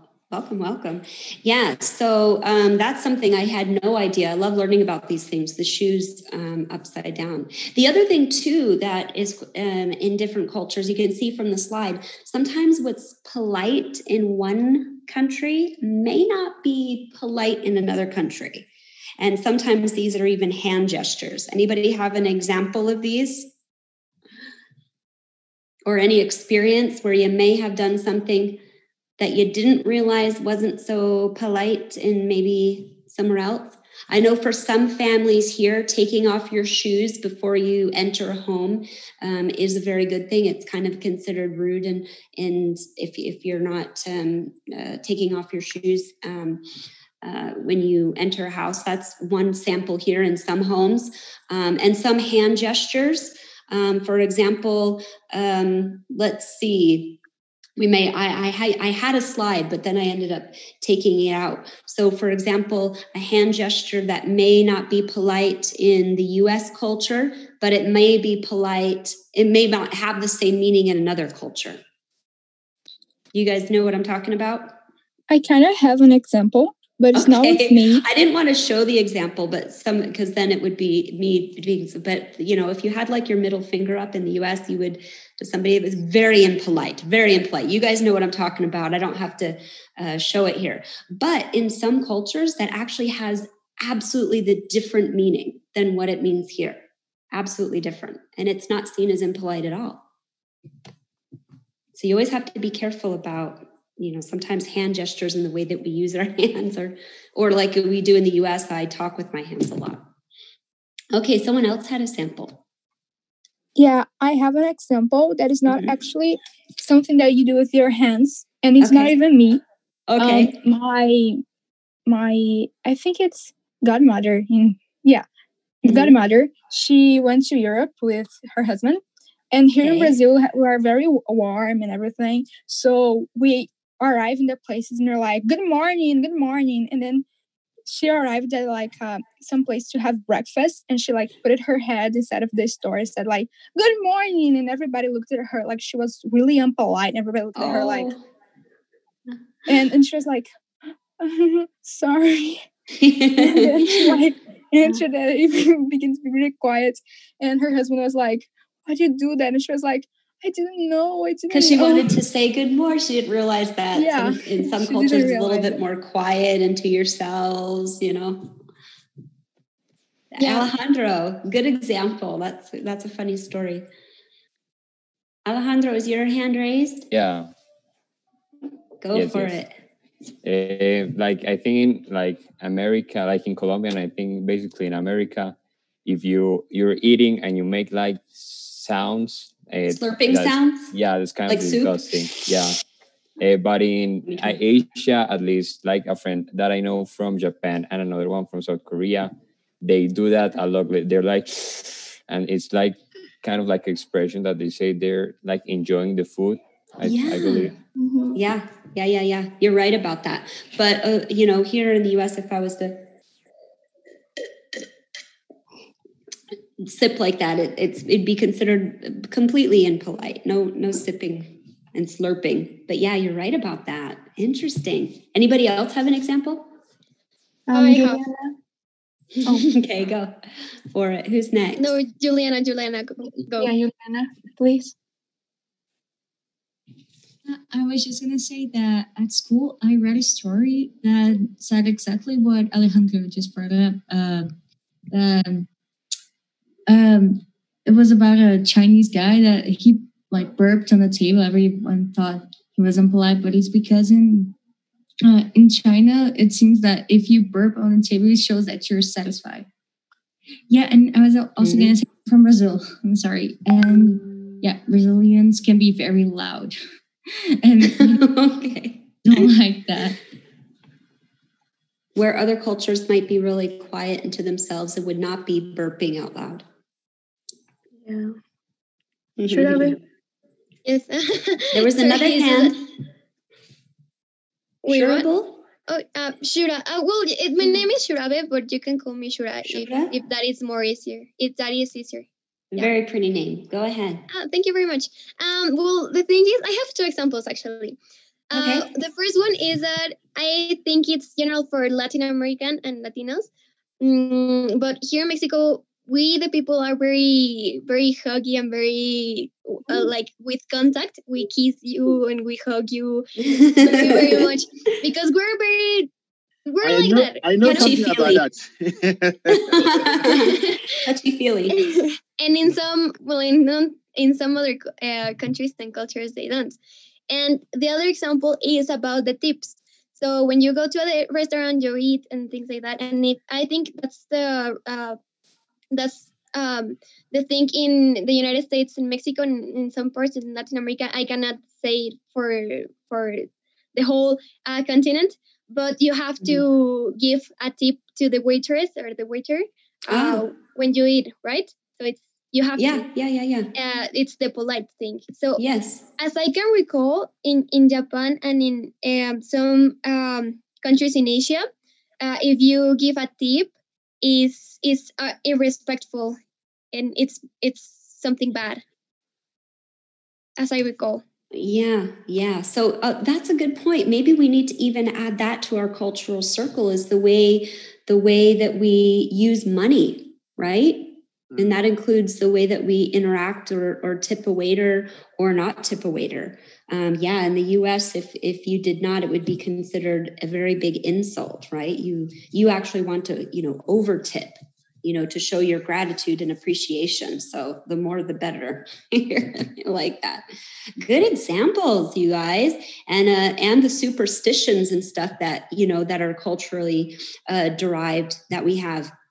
I know when I was in Romania, I had a little bit of a faux pas because oftentimes here we might whistle while we're doing stuff just to pass the time. And I remember when I was one of my first times in the country and I was whistling in my friend's apartment while she was making breakfast one morning, and she turned around and looked at me as if I broke a mirror. In the US, it was like, absolutely stop whistling. It's very, very bad luck to whistle inside the home. You can whistle outside the home, but never, ever inside the home.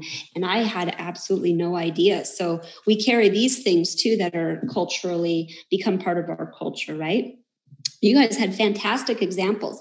Guy, I want to be mindful of the time. No, We've don't just worry. been having so much wonderful discussion that I want to... Don't worry about the time. Just keep going, because someone wrote something about sweeping someone's leg, someone's feet. I don't know what was that about. Sweeping someone's leg? Yeah, sweeping. So I would like to hear more about that. Oh, red quartz. I see something too. Red quartz brings energy. Gabby wrote that. Okay, please let us know about that, more about that. I want to hear more. The thing about the sweeping the feet? Yes. So what is... Yes. Okay. So I'm kind of looking at the chat. I've got two things going on. Go ahead. So here in Colombia, because I'm originally from Colombia, but I live in Mexico at the moment. But in Colombia, and I think it's in some parts of Colombia, but my mom always told me that when you're sweeping the floor, and if you sweep someone's feet, or if you sweep your feet, like your own feet, with the broom. Yeah, with the broom. Oh, okay. That you can't marry.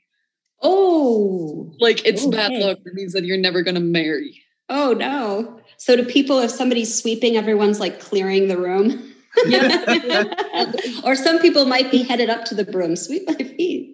Hold on a moment. Hold on, because when you said sweep the feet, I actually was like thinking of a martial art, like actually like taking somebody's feet out from underneath them. No. It's just and so okay. Please, I want to record it because I don't.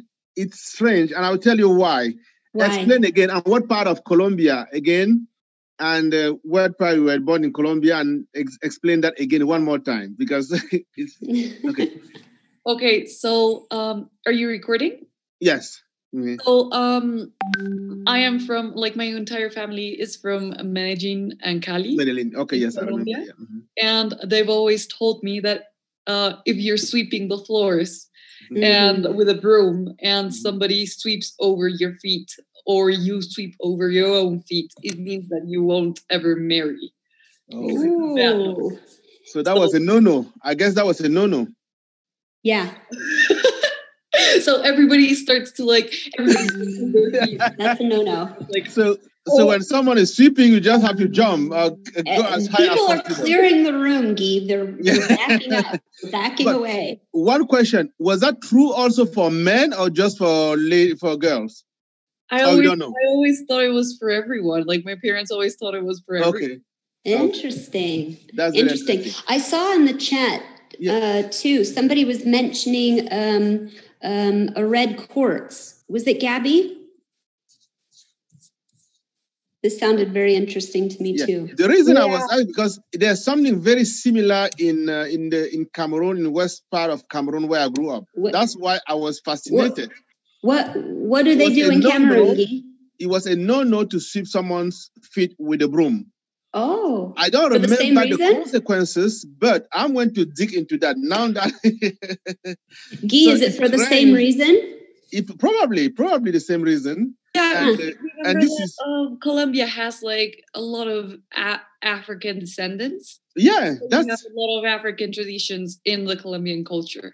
That's for me is interesting. That's for me is actually a subject of research. I'm going to be asking. That is interesting, and I'm really happy you shared that because again I was like, really?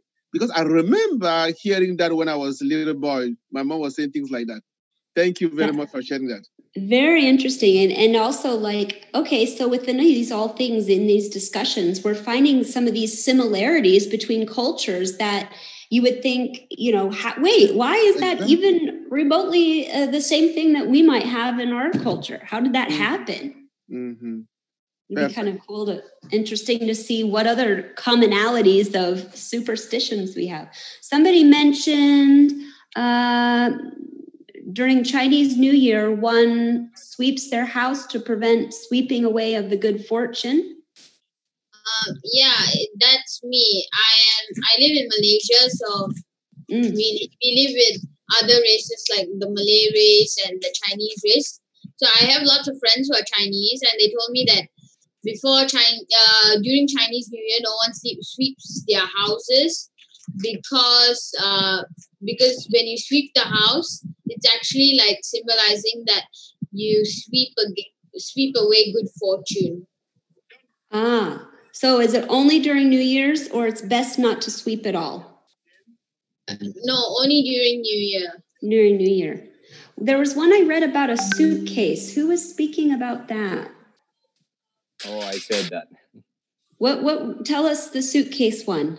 Like in New Year's Eve and in Christmas, there are a lot of superstitions. And one is that if you run with suitcases, like with your family, in New Year's Eve, it will make you most likely to travel in the next year. Oh, okay. Yeah, it's very funny. And if you use do people actually do that? Yeah, like a lot of every people. Single New Year's. There are many of those. And if you use like yellow underwear, it's like a good luck sign, like in New Year's Eve. And we also, but you never know who's wearing it. Only you know. I mean, some people and running with suitcases for each other. I'm gonna have to try. So if I'm going into the business of selling underwear, I should sell yellow one more, right? Ah. Yes, in December. In December, yeah, that's interesting. Wow. Yellow underwear goes on sale.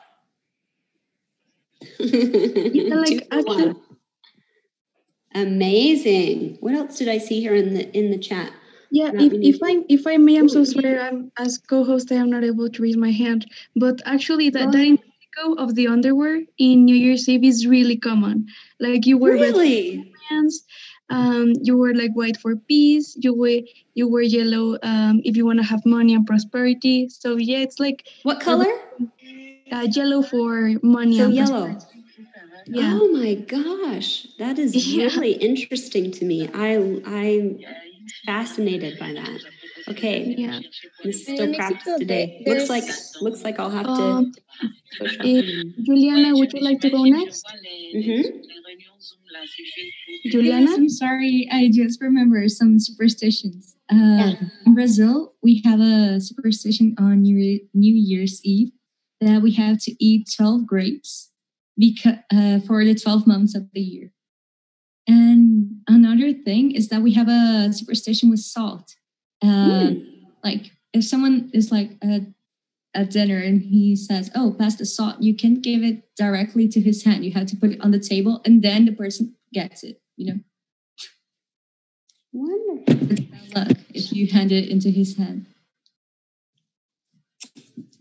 That's interesting. Anyone else? I'm learning a lot. I would like to share one.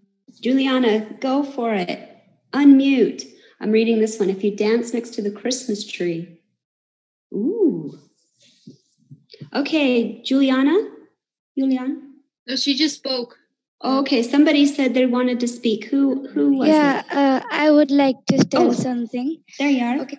So one day, like, my mother was just hanging the clothes outside. So, like, she saw one black manna and she said, "Oh, one for sorrow." And then she saw two together and she said, "Two for joy." So, like, that means if you see one, then you get sorrow. And if you see two, then you get joy. Two Like, black umbrellas?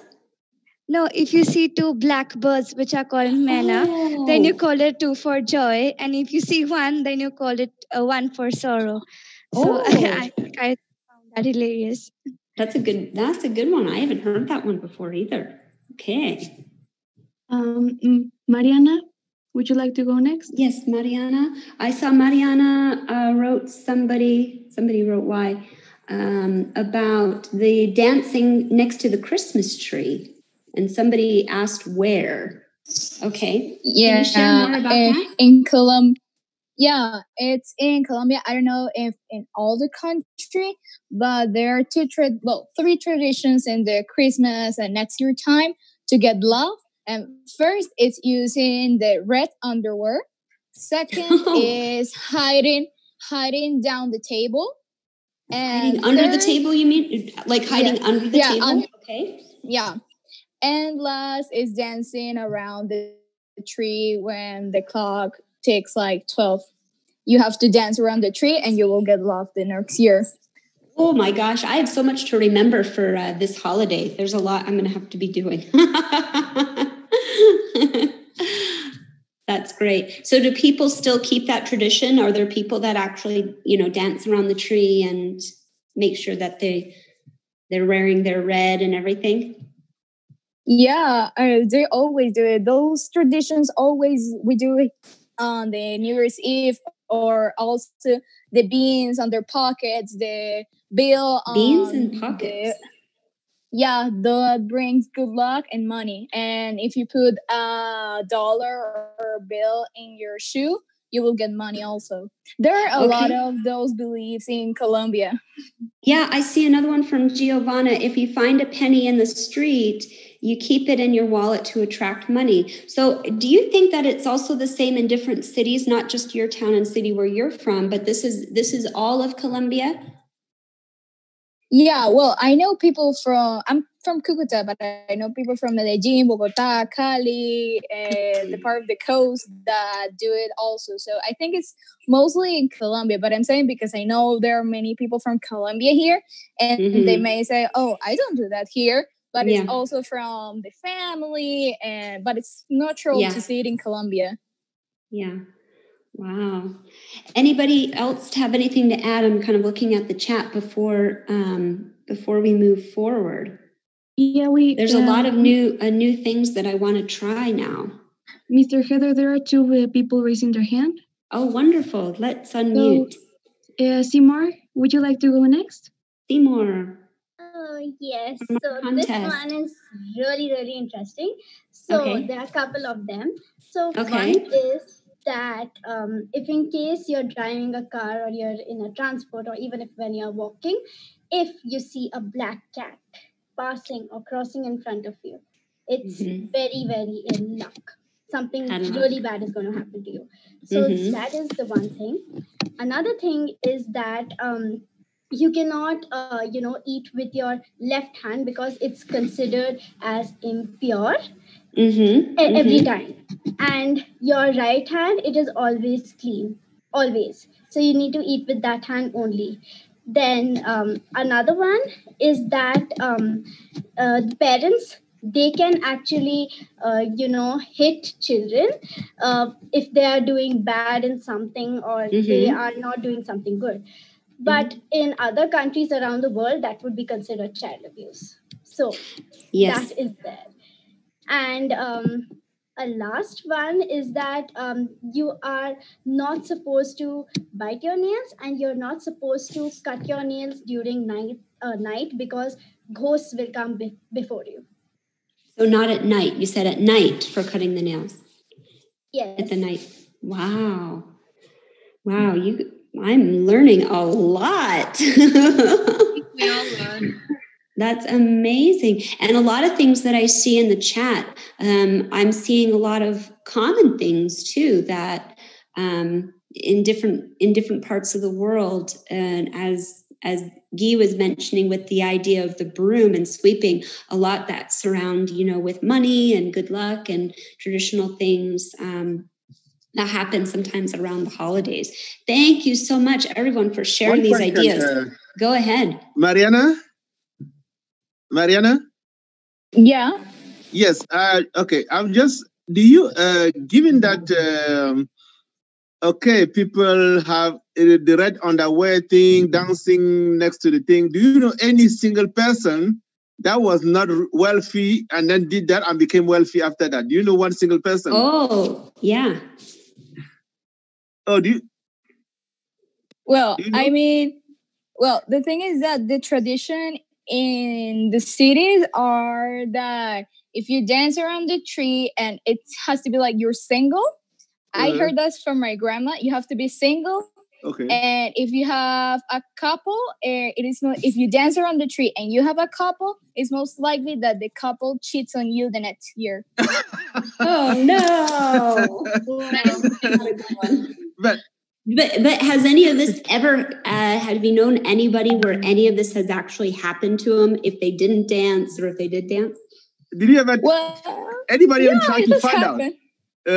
Well, I mean, those are kind of beliefs that everyone has, but it has been a tradition since years ago, and we still do it, and it kind of works.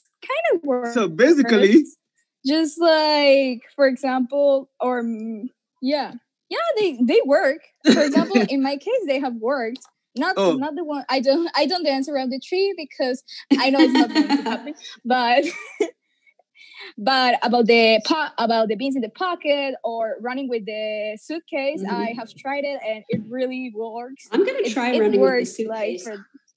Yeah, it's really good, and I know people that have worked this. Okay, Mariana, let's have a deal. Next year, on Christmas, on New Year Eve, I will be around. Okay, a video chat. You do that, and then the next day, on January, you send me all the money, the new money you got. Okay, deal. I promise, I will. Okay, perfect deal. Okay, thank you. Deal. Let's see if any of these things work. That's wonderful. No, actually, they're not meant to be checked. We just know they happen. Don't need to verify. Okay, please don't spoil the tradition, Heather. We just know they work, so we don't try to verify. We all just believe that they work. Yeah, we just believe and move on. You'll mess up everything if you start trying to verify. Well, that's actually a good point, Keith. Yeah, that's right. That's wonderful. Thank you, everybody, for sharing. I see a few more raised hands. Yes, so we may go with Sergio. Go ahead. Hello. Do you see me? Do you hear me? I hear you. Yeah. Okay. My name is Sergio. I'm also from Colombia. I'm more on the central part from a city called Pereira. And here we do other type of things. For example, we don't usually dance around the tree, but we have to eat around the tree in order to have kind of abundance on the next year. Also, there's what we call grandma superstitions that are, for example, if you're a woman and somebody puts a broom or a sweeper on your feet, you will be single for all your life and things like that. So they're kind of similar. If somebody brooms or sweeps your feet, it's bad luck.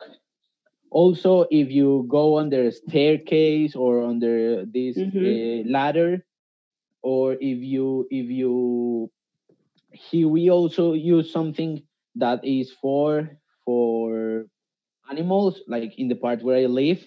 There are some birds that you hear them, and it's very likely that a relative passes away, or that's what they say. Oh, wait! Can you say that again about the animal?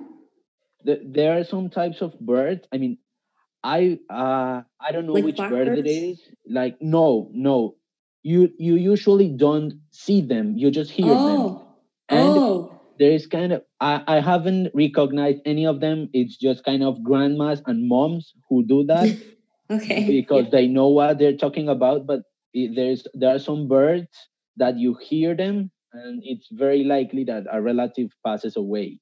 Like just to hear them in flight. Yeah, or Yeah. singing somewhere. Mm-hmm.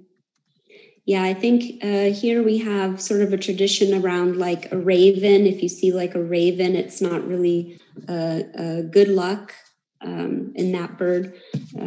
But yeah, you're right, Sergio. We have a lot of traditions and superstitions surrounding animals, don't we?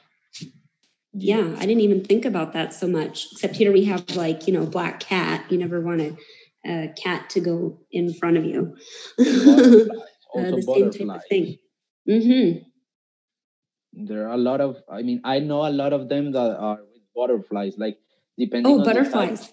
the type of butterflies you find, or if any butterfly kind of rests on your shoulder, is that you will have new friends or a great company during that year. If it rests on your hand, is that you will make very good business deals. So there kind of a lot of things that you may mix between cultures. What about the butterfly in our PowerPoint? Well, it may show us some prosperity next year, or some new friends. New friends around the world. Yeah, for sure. Wonderful. Okay, anybody else before we move forward with our slide? I would like We're to gonna share one. Go for it. Like in India, it's believed that you should avoid like sleeping under a peepal tree at night, because like there are some superstition that people believe that some kind of spirit will go into you and you will become a ghost. But like the real thing is that you shouldn't sleep because it gives out carbon dioxide and you can have health problems. So like I thought I could share this one with you. Do you mean like sleeping underneath, like in a bunk bed? No, like under a tree, but like this specific tree that's called people tree. So people believe that if you sleep, then you'll have a spirit inside you and you'll become a ghost. Maybe the spirit of the tree.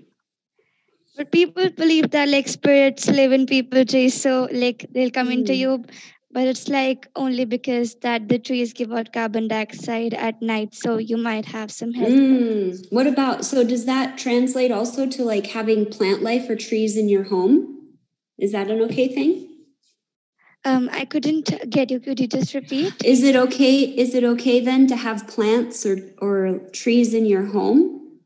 You can have, but it's like preferable not to sleep under it at night, because it's because it gives out carbon dioxide at night, and then you can have lots of mostly it's like respiratory problems. But like it's, you should not believe in this superstition because it's not real. It's just like people create their own concepts about this. Yeah, it's a great addition of information that sometimes within these superstitions or traditions, within cultures, people can add their own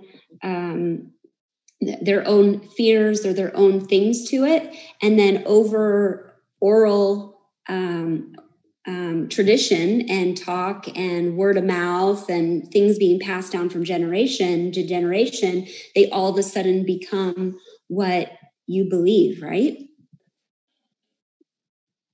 Yeah. Definitely.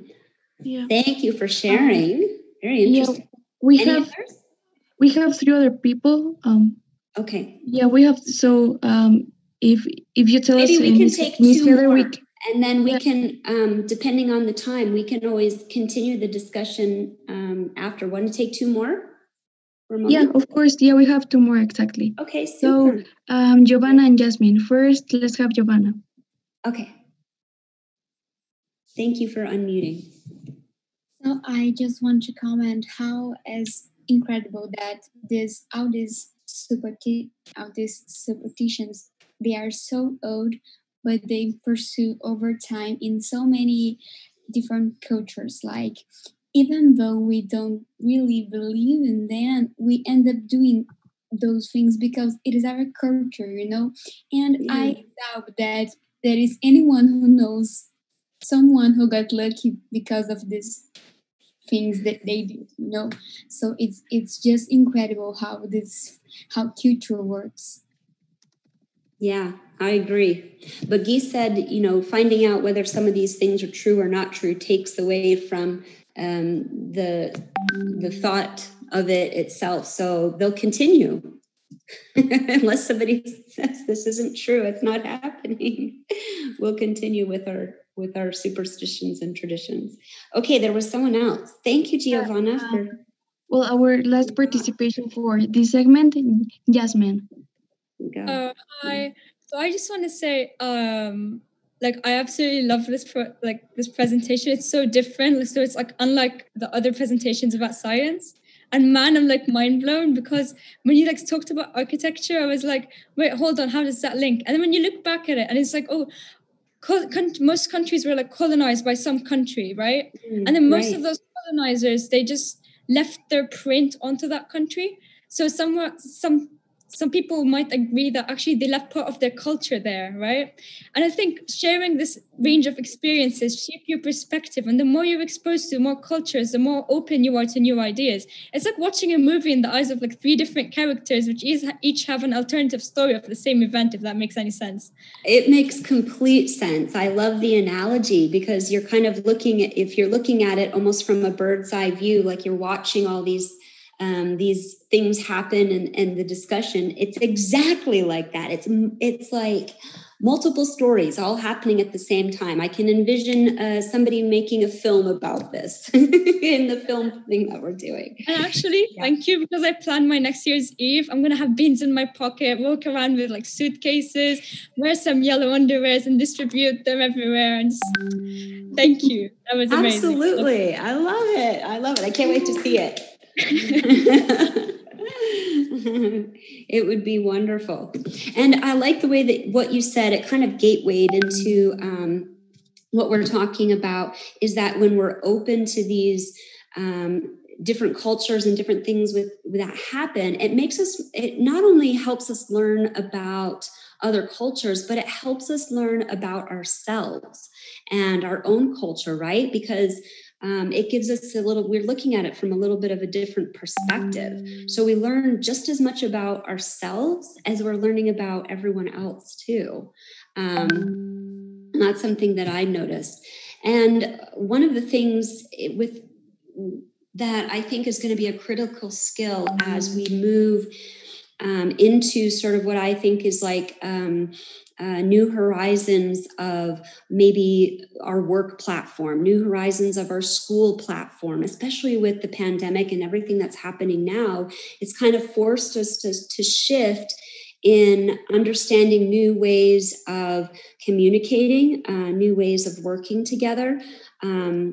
Because of all of this, we may have new career opportunities or jobs that we're not even aware of at this moment, that haven't even quite been developed yet, but will be developed out of what is going on now and what is sort of our world that we're living in now.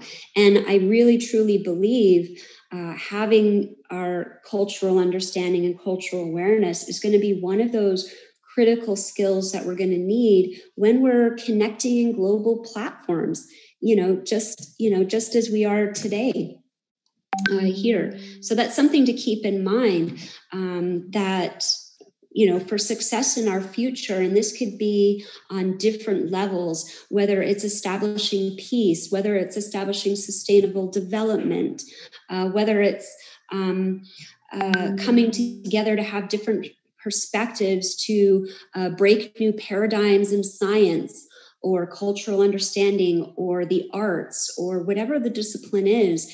We have these aha moments, and we have more of them when we have different perspectives and a global team that brings different thoughts together to the table. So I have a slide here that talks a little bit about that and how research has shown that diversity actually increases our creativity. Look at just from our conversation here.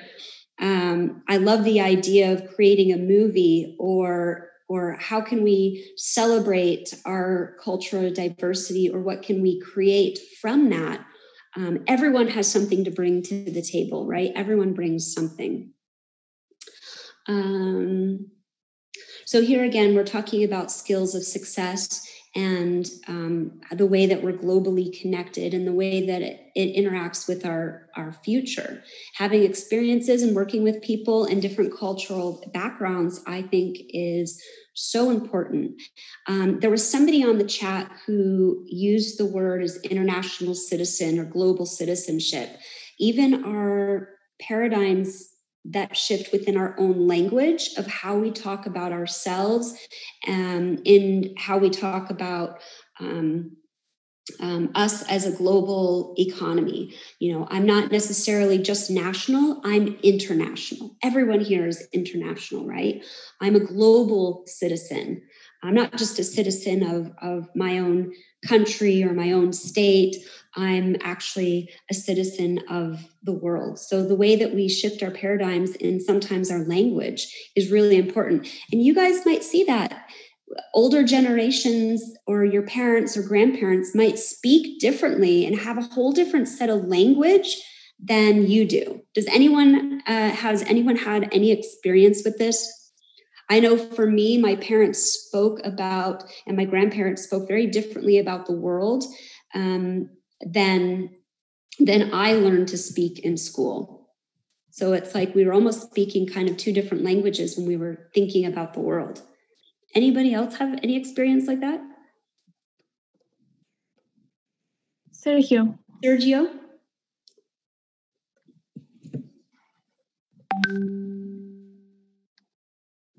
hear me? I can hear you, Sergio. Yeah. Well, I think the most important thing is that because of this technology or all these advances on the economic, social, environmental, or technological aspects, it has more than changed the language, created new languages or maybe new parts of the language. Because years ago with our parents, we didn't have the verb WhatsApp someone. Yeah. Or we didn't have the noun tweet, that type of things. Yeah, that's what I think is more than new ones. It has changed and added different things. Absolutely, Sergio. So within everything that we're experiencing, the language has been changing. You, the youth, are the new language. Like that's what you encompass. You are the new language that's emerging from all of this. You are the ones that are developing, creating all of this. That's why I'm so passionate about hearing your voice and having your voice be part of the conversation, your ideas, is because everything that it will become is everything that you are right now and will be. And I think we all agree, and something we all think about is it's very complex, right? We had our wheel, but we've added through our discussion so many different things to our wheel. And it can be very complex culture. It can be a very complex thing. The next slide just talks a little bit about more skills. I think we've talked about all of this. You guys talked about being listeners. When we listen to other people's stories, when we listen to them, we have more empathy. We connect to them. Being respectful, building self-awareness. We talked about how we learn more about ourselves sometimes when we're engaged in other cultures. Does anybody have anything to add? Any stories, any eureka moments, anything that should be in this circle that's not? Shura? Yeah. Just by saying. I have. Oh, wait, what? Go ahead, please. Okay, Shura, and then is it Suzette? Yes. Okay, Shura, why don't you go first and then yes. I think that I would add empathy in the world. I think it's a very valuable value. And yeah, you have to have empathy with others, no matter their culture, no matter their backgrounds, just to understand them and put like as the saying says, put yourself in the shoes of the other one. Empathy. Absolutely, yes. Put your feet in the shoes of the other one. I'm sorry. Yeah.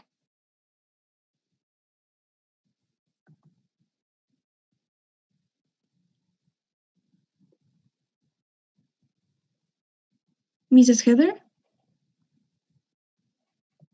I think you're muted. Yeah. Suzette, you may continue. Yeah. Thank you. I just want to add that we need to assume good intentions because we don't know a lot about the other person, so we need to assume that whatever he's doing in a good way. So let's assume good intentions. Absolutely. Thank you so much for sharing that. Suzette, where are you visiting us from? Sorry? Hi there. Where are you visiting us from? What country? From Mozambique. Mozambique. Okay, welcome. Mozambique is near South Africa. Yeah. Oh, okay, thank you. Thank you for sharing that insight. That's wonderful. Absolutely. Anybody else before we move forward? Simar has something to tell us. Okay. Okay, thank you. So, one of the skills that you had mentioned is to ask questions, and I really identify with that because even when someone is saying something, all these wires in my head they try to connect with each other. If in case they're not able to, or if in case they are not like completely connecting, or there is a gap in between there, like I don't know the reason why something is happening, I really get very worried. So I go ahead and Google the stuff, and then I find out more. And as and when I do that, I gain more knowledge. I can reason out things. I can form better solutions. I can form better connections, and then I can innovate new stuff using the learnings which I have. So I find that really interesting. Yeah, that's wonderful. Thank you for adding that. It's always important to ask questions. Sometimes we're afraid to ask questions, but I think through that, a lot of people usually want to answer your questions or explain stuff. So thank you. Wonderful.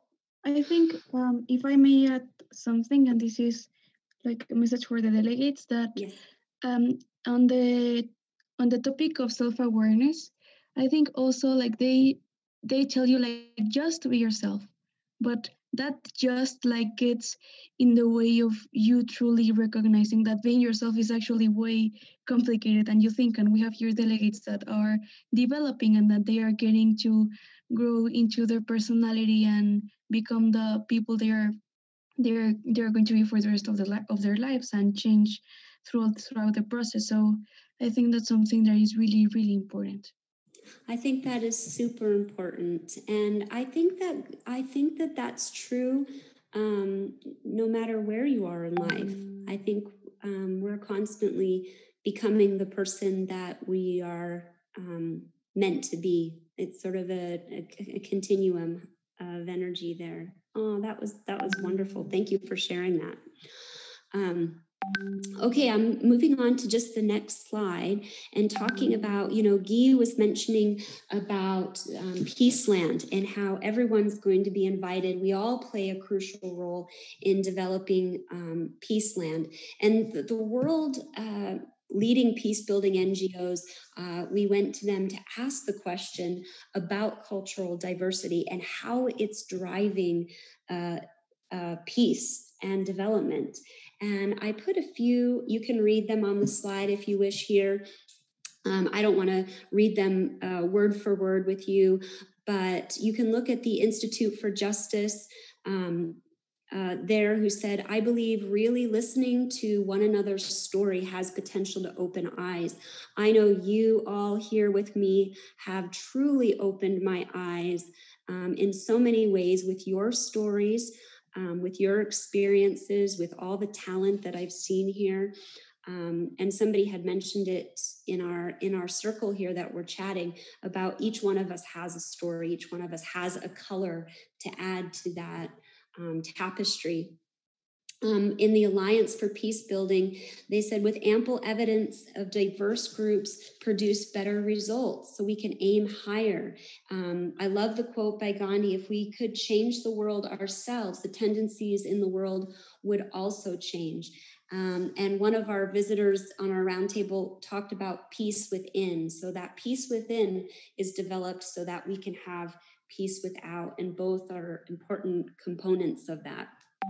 And Generations for Peace Institute talk about providing a platform where people can express different cultures and ways of being. We have, who was it, Mariana on, our dancer. And I know you has shared your experiences of expressing yourself and your culture through dance. And many of you, maybe you play an instrument. Maybe you guys have some other examples of things that you do that express your culture, besides running around the Christmas tree or running around with suitcases around the Christmas tree. Anybody have a hand up of other ways that you may express your culture, similar to maybe dance or? Hi. Gabby. Yes, hi. I think a way to express your culture is like the gastronomy, like cooking. You know what I mean? Through food and cooking. Yeah, definitely. Yeah. Like absolutely. In Peru, we have a lot of plates like ceviche, papa a la huancaína, I don't know, ají de gallina, that are a way that we spend time. We also have a thing called ¿cómo se llama eso que comemos? ¿Qué se hace la tierra? Have a thing called pachamanca that is made in the earth, and it has a whole ceremonial process, and that's a way we engage with our culture and we like our nature, because the Pachamama is the god of the earth. So that's wonderful. Yeah. I love that, through food. And so do you often have big gatherings for meals, or is it traditionally just you cook for your family? Yeah, it's like a whole gathering, like a party, you know what I mean? When we eat those kind of foods, like we must get together and share our time and spend a good, I don't know, it's a ritual. I love it. So food is definitely one way we culturally express ourselves. Absolutely. Any other hands up here? Let's see who we have.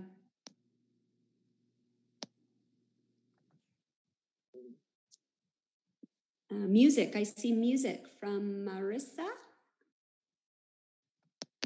Marissa, are you unmuted? You could share more about this. Yeah. Hello. Hi. I haven't talked yet, but now I'm talking. There's always a first. You're welcome here.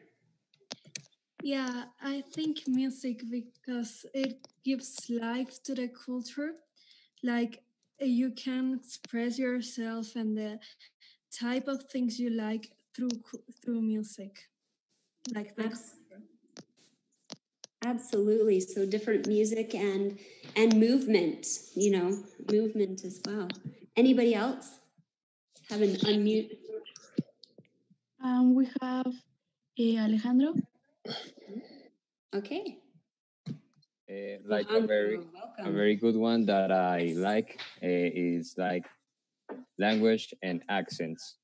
For me, I don't know, I really love language. So, for example, I speak Spanish, But for example, the Spanish in Colombia is not the same as the Spanish in Mexico, and not even in Colombia is the same. For example, I'm Paisa, so I have a very distinctive accent, as you know, the American accent and the accents in different states of the US. So, and we also use different words, different expressions. So for me, it's like a really interesting way to express my culture. I love my accent, and I love like the expressions we use. And I think that everyone should like keep on using them because it's like really something really interesting.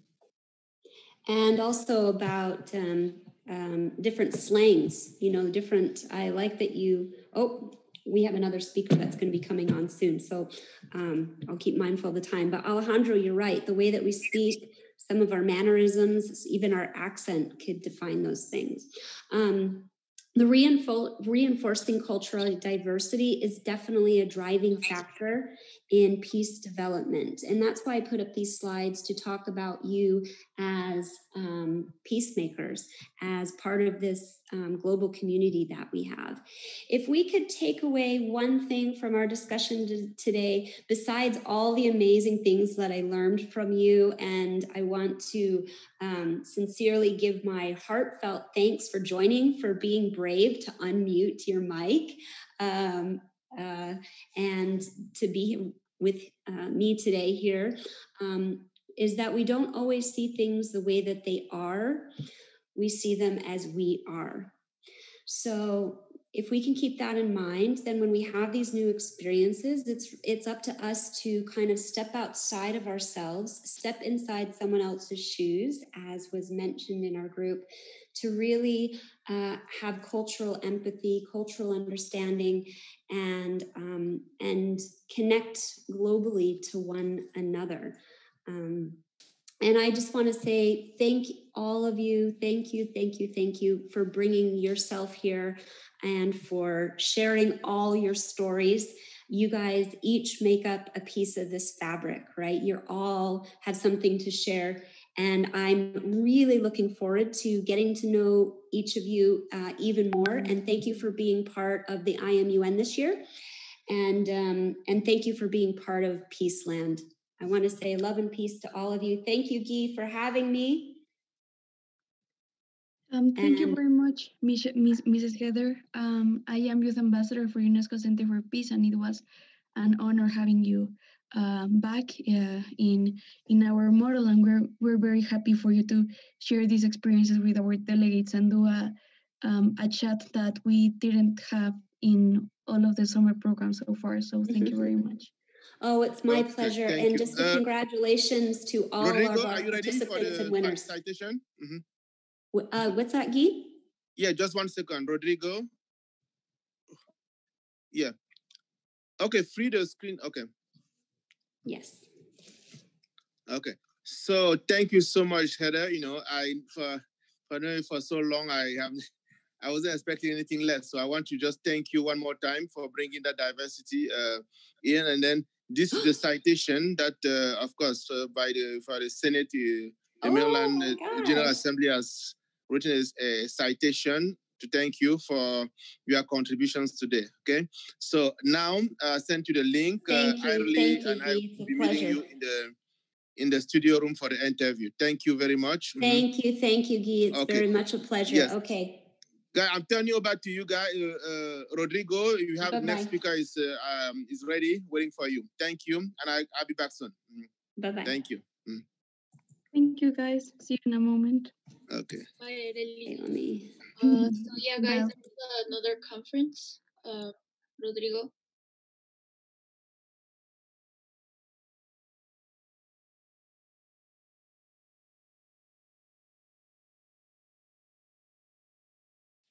Yeah, thank you, Rodrigo. I'm sure. So, hello, guys. We're going to have with us Amy Kuroto. She's an squad attorney at Merlin Law Group, PA. Actually, attorney Amy Kuroto began her career working in the halls of the United States Congress in Washington, D.C. While working on the Hill, Amy honed her advocacy and diplomacy skills while working to help support congressional staff of matters of foreign policy and finance. Amy graduated from University District of Columbia School of Law where she served as president of the UDC Law Mock Trial Team, president of the UDC Law International Negotiations Team, and president of the International Law Society. So, Amy, welcome. Could you hear us? I can, yes, I can hear you. Perfect. So go ahead. Okay, wonderful. I firstly wanted to thank Mr. Jokin and UNESCO Center for Peace for having me here today. Anytime I get to talk about Model UN, I jump at the opportunity because it's been such a life-changing experience for me and it's very close to my heart. So I'll just jump in. Model United Nations is a training ground for future lawyers, politicians, global leaders, and change makers. The title of the speech is How Model UN Can Take You to Unexpected Places. For me, growing up, I never knew I was going to be a lawyer or that I would even have the chance to travel internationally or work at places like the World Bank, United States Congress, or even at a top national law firm. Model UN opened those doors for me, and they opened doors that I didn't even know existed. Model UN became a platform for which launched my legal career, and my legal career started actually here at UNESCO Center for Peace, doing exactly what you are all doing here today. I was a Model UNer, and I specifically staffed here at UNESCO Center for Peace. So I'm really excited to be back. It's been a few years, but it's awesome. I was listening to some of the conversations for the past hour that you guys are having, and it was really inspiring.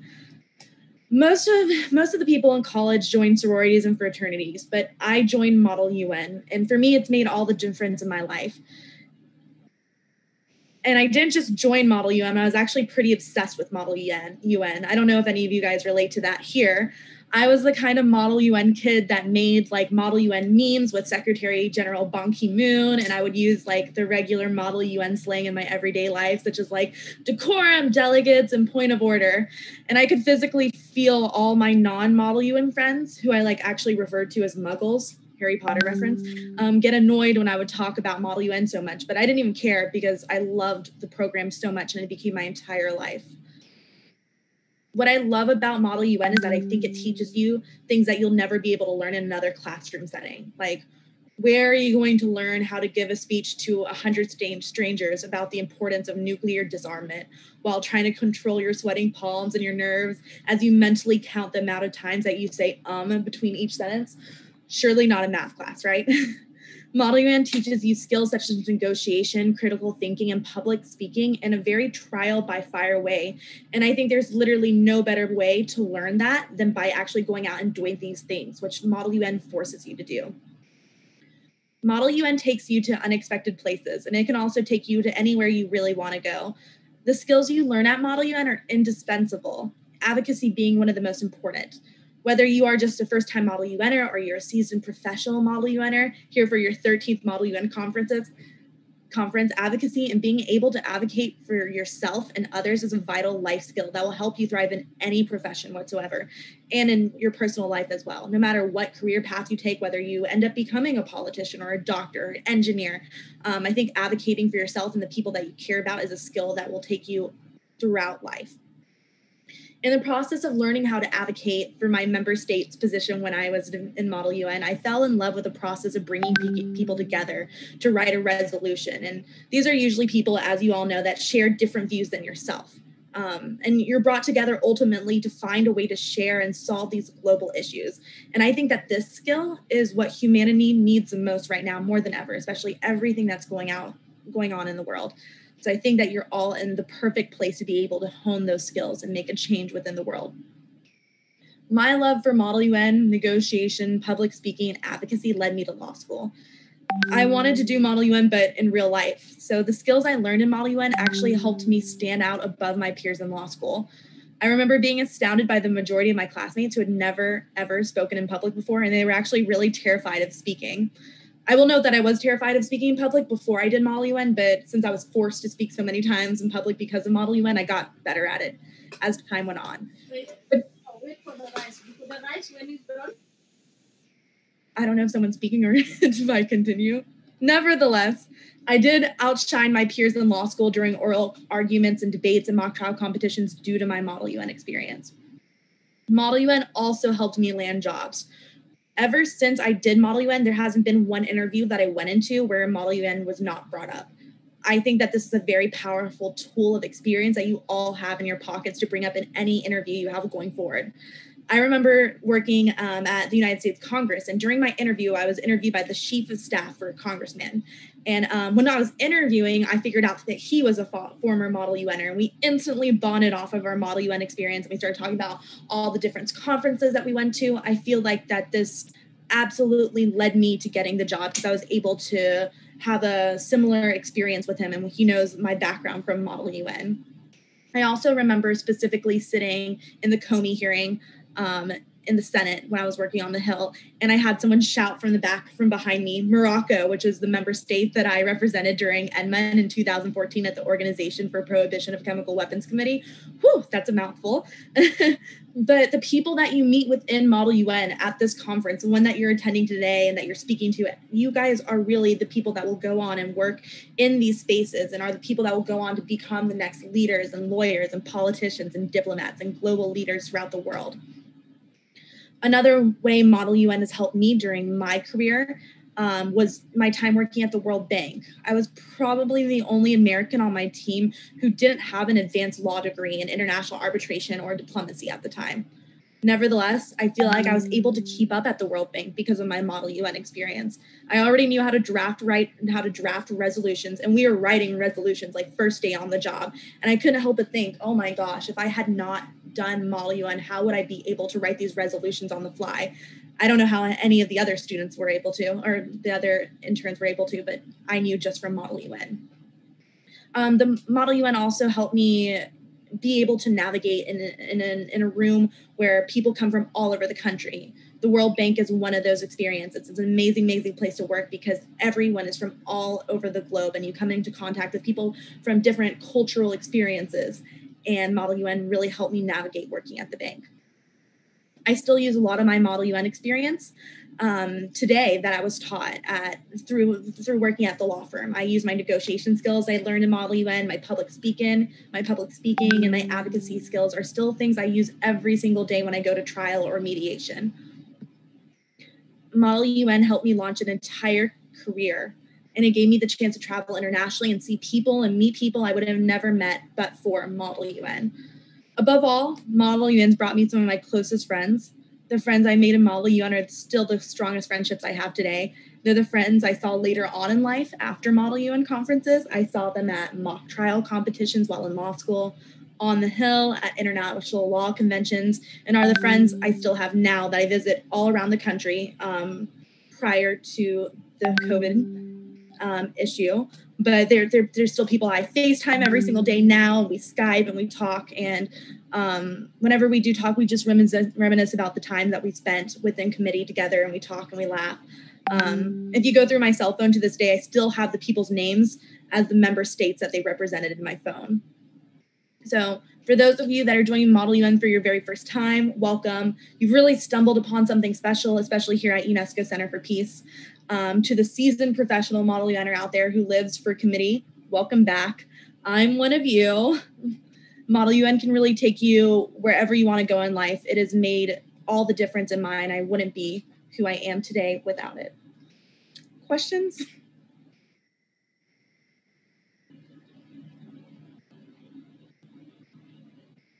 So, people, does anyone have any question for Amy? So I have one. Okay, perfect. Go ahead. Amy, thank you for your experience and everything you've told us. Where did you go to law school? Sorry if I didn't catch it. Yeah, I went to law school in Washington, D.C. at the University District of Columbia. Okay, thank you. Perfect. Does anyone have any other question? No? So, yeah, Giovanna, go ahead, please. Do you hear me? I just want to ask, what is your major advice for all of us who are participating now? I think my major advice would be to soak in the experiences and the people that you're talking to right now.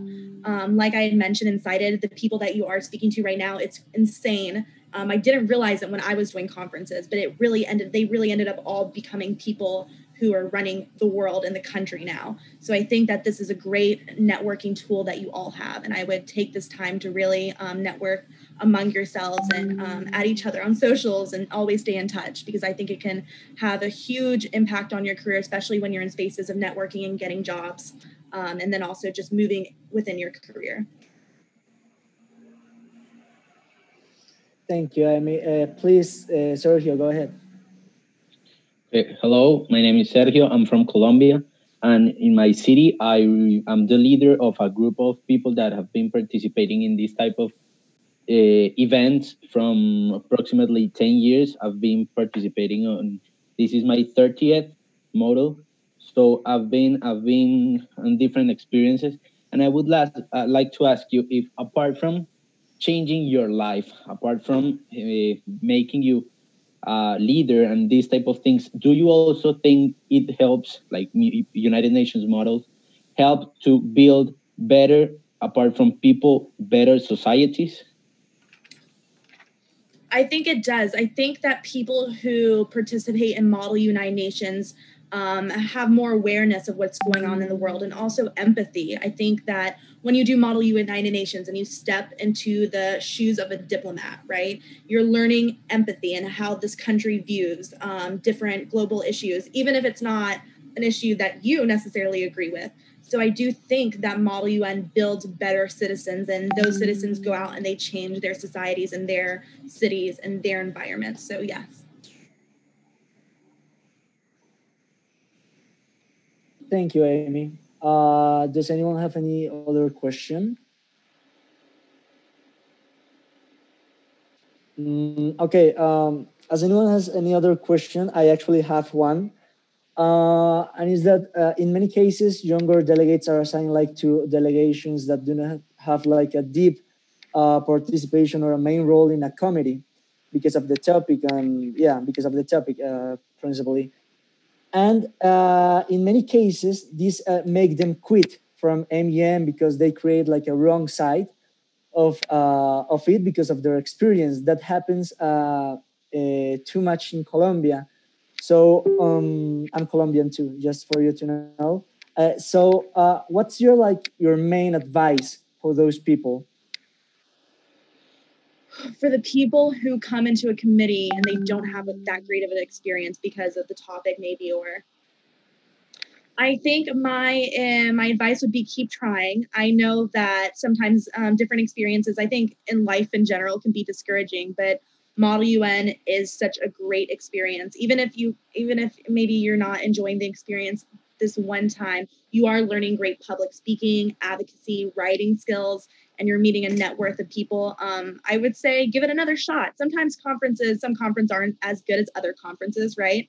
I've been to a number of conferences I hated, but if you go to enough of them, you'll love it.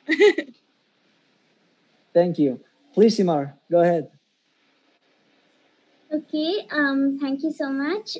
So I had a question that how can we rock every month we attend? I'm sorry, you went out. Could you repeat that again? Sure. So how can we rock every month that we attend? How can we do our best whenever we are attending a month? That's an awesome question. Ways to rock a Model UN conference. So I think preparation is the best advice ever. There have been times I've gone into a Model UN conference and I wasn't prepared, and I think I represented China during a conference and I wasn't prepared at all, and I said a lot of things that China wouldn't say and didn't win any awards because of that. So preparation is definitely key. And then also I think when I see people win awards in Model UN and I see them have a great time, it's because they're not being adversarial, because I think people sometimes get aggressive because they want to win awards and they want to be the best delegate. But I feel like the way to rock a Model UN conference is to go out of your way to work with people and be kind to one another and really listen to the other person's opinion on their member state or country. It makes them feel seen, and it makes people want to work with you more. And the more people that want to work with you and the more people that you have writing onto your resolution, right, it's more likely to pass. So I think being very prepared and being easy to work with can help you rock a Model United Nations conference.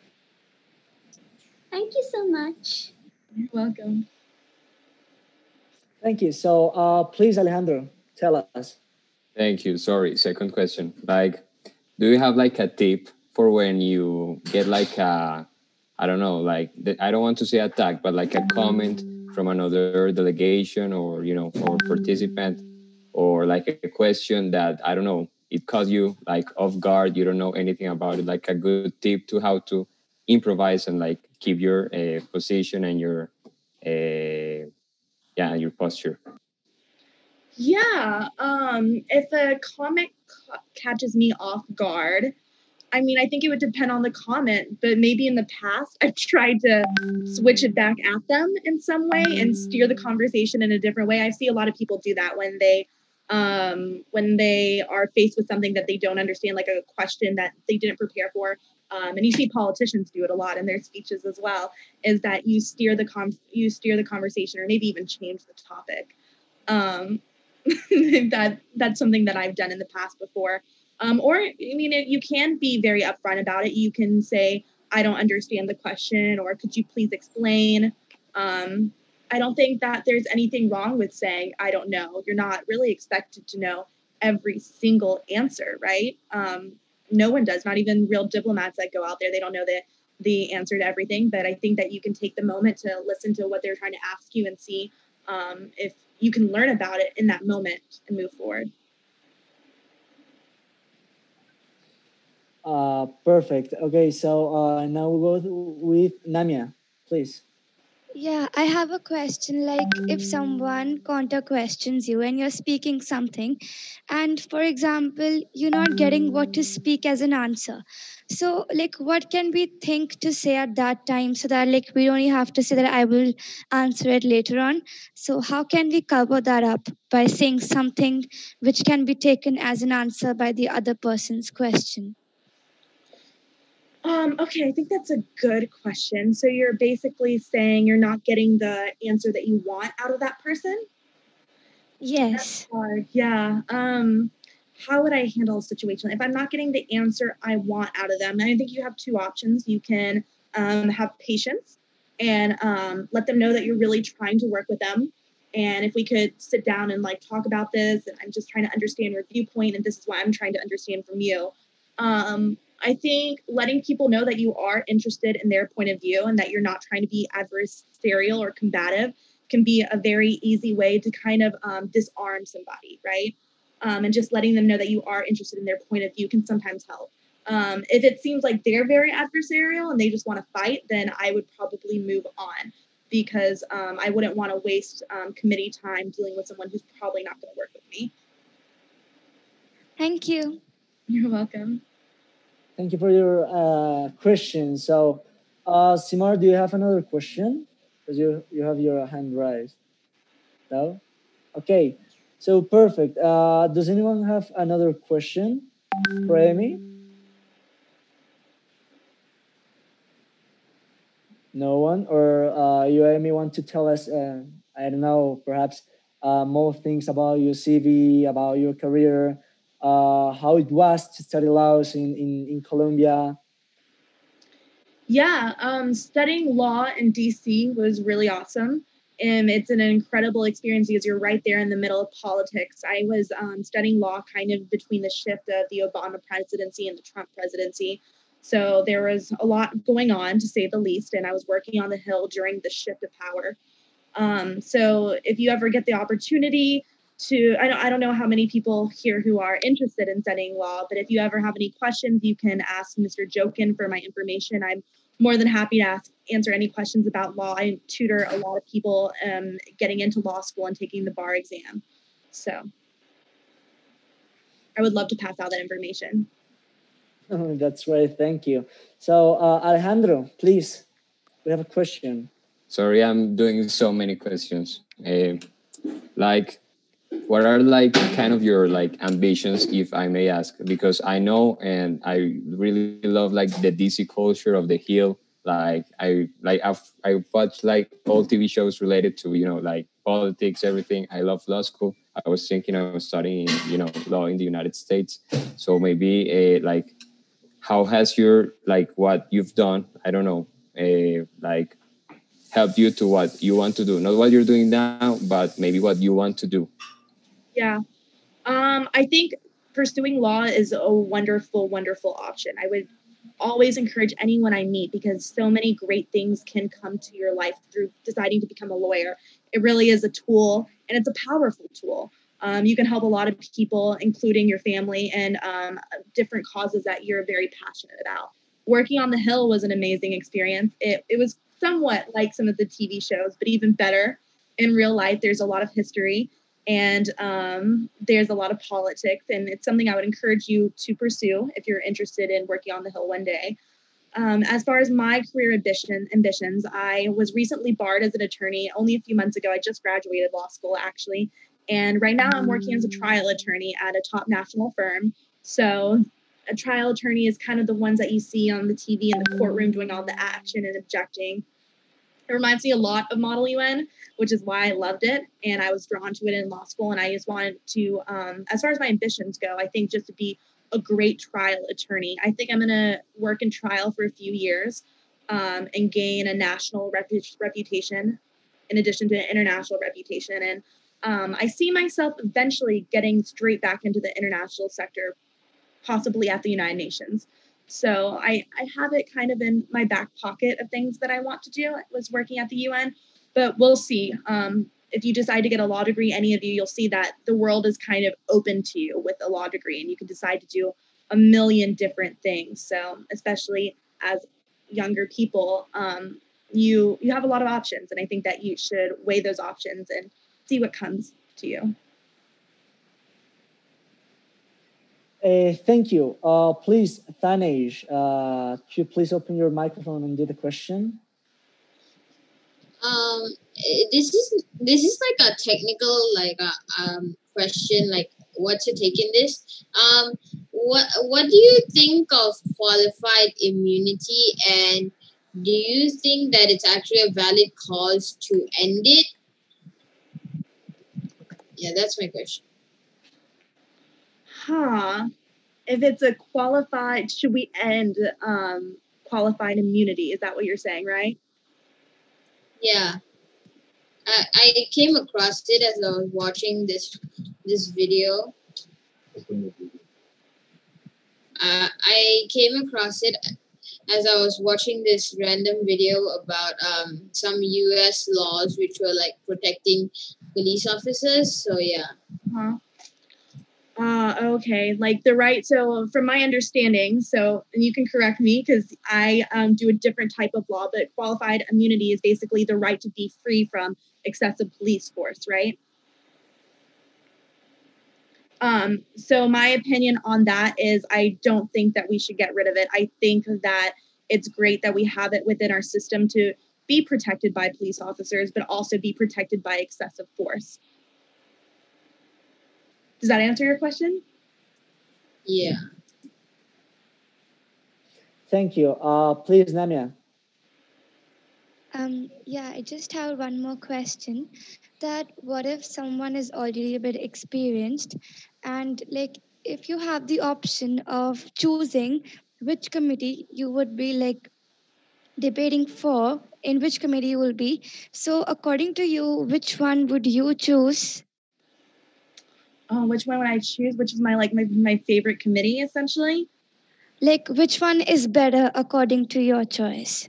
Oh, I don't think any committee is better than any other, because I think as when I was doing Model UN, I actually tried to get in every committee. I tried to do as many as possible. Each conference, I did try to do different ones, because you're learning so many different things. I feel like if you just did GA over and over and over, you would kind of go through all the same GA topics versus going from GA and UNEP and then UNCTAD. In that way, you're able to kind of get in depth about more different issues. I think that's like the awesome part of Model UN is you're really learning about a lot of different global issues that you don't really get to address that much in school or your day-to-day life. So I would encourage people to do as many different committees as possible. But I think the committee I liked the most being part of is GA, because I like the bigger committees.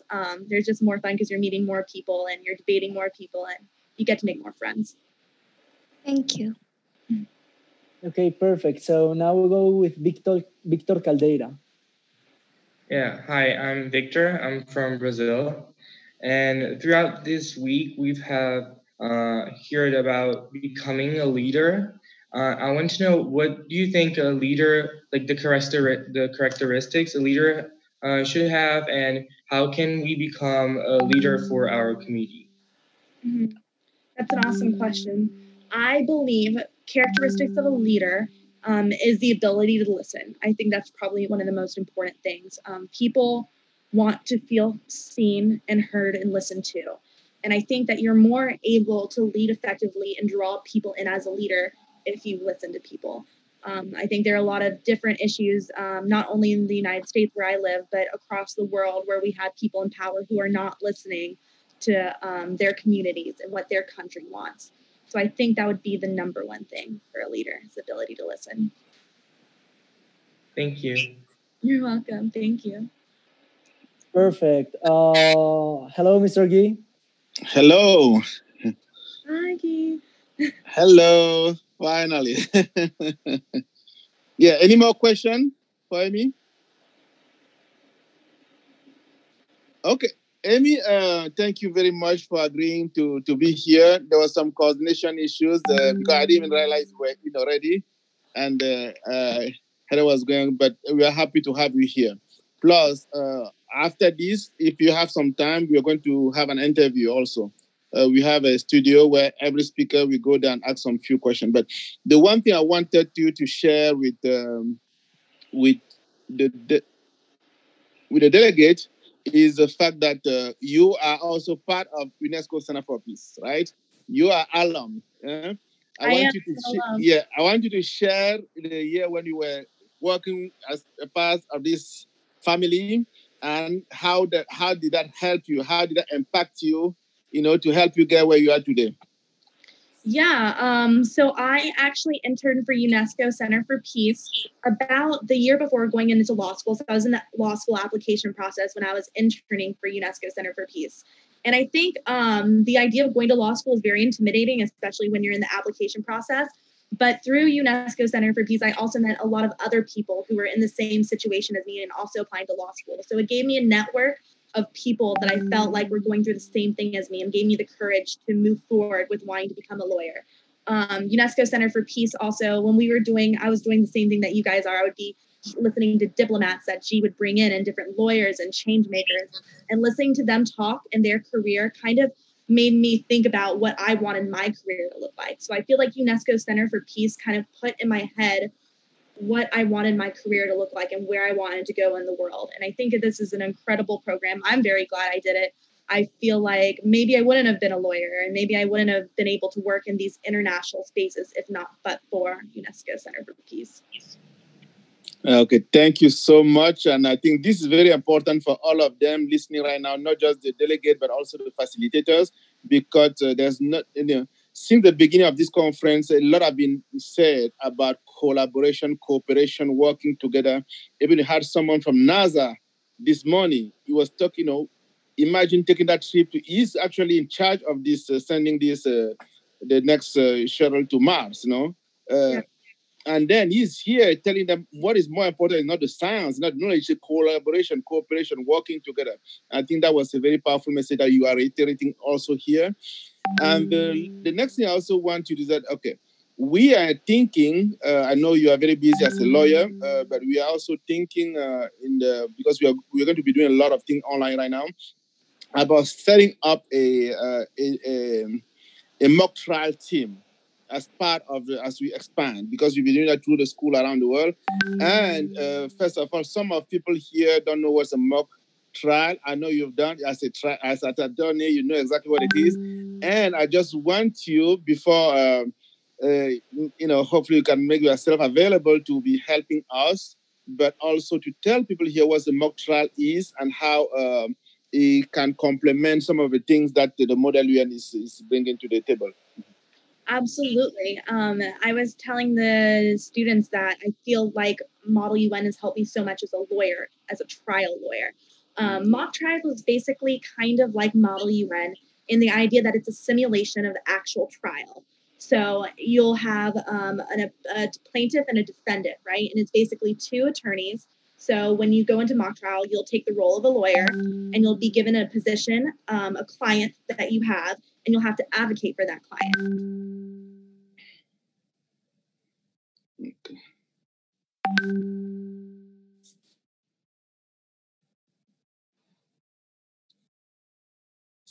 Hello? Yeah. Internet, yeah. Or you'll be given. Oh, there we go. Sorry. No, now you're back. Okay, good. Mm-hmm. Okay, so you're stepping basically into a lawyer's shoes in trial, and you're going into trial and you're advocating for your client. So it's very actually similar to Model UN, except there are different procedural rules, and I think that it can be a little more aggressive than Model UN. Model UN is a bit more about diplomacy, and mock trial is kind of like a battle of the wit. So yes. You have to win. You're going to win. Yeah, you're in it to win it. So I think mock trial is a lot of fun because of the winning component. If you're competitive and you're interested in law, you don't have to want to be a lawyer, but I think if you're interested in law, it's an amazing opportunity as well. And it'll get you on your feet pretty fast. Okay, Nanda, you stated that can we count on you to find time on your schedule so that, to put a team in place? If some of the team member volunteer to work in that field, are you willing to find it? I know the will is there, but are you able to find the time to help us put a mock trial team at UNESCO Center for Peace? Absolutely, I would love to do a mock trial team with you guys. Okay, I wanted us to finish in those terms. I want to thank you very much. Yes, please let's get her certificate again back on the screen, Rodrigo. Mm-hmm. Yeah. So as you know, the headquarters of UNESCO Center for Peace is in Maryland, and we have all elected officials, like I said, from the city hall all the way to the state assembly, the governor's mansion, everybody. They are 100% behind this project, and they've actually the senator in the region actually signed a citation to say thank you to you, and that's what I wanted Rodrigo to show again one more time. Mm-hmm. So that we could, okay, that's, okay. So that is your official citation from the Senate, Maryland State Senate. Uh-huh. So presented to you on this day, and I want as a token of appreciation for your commitment. Thank you very much. No, this is headers.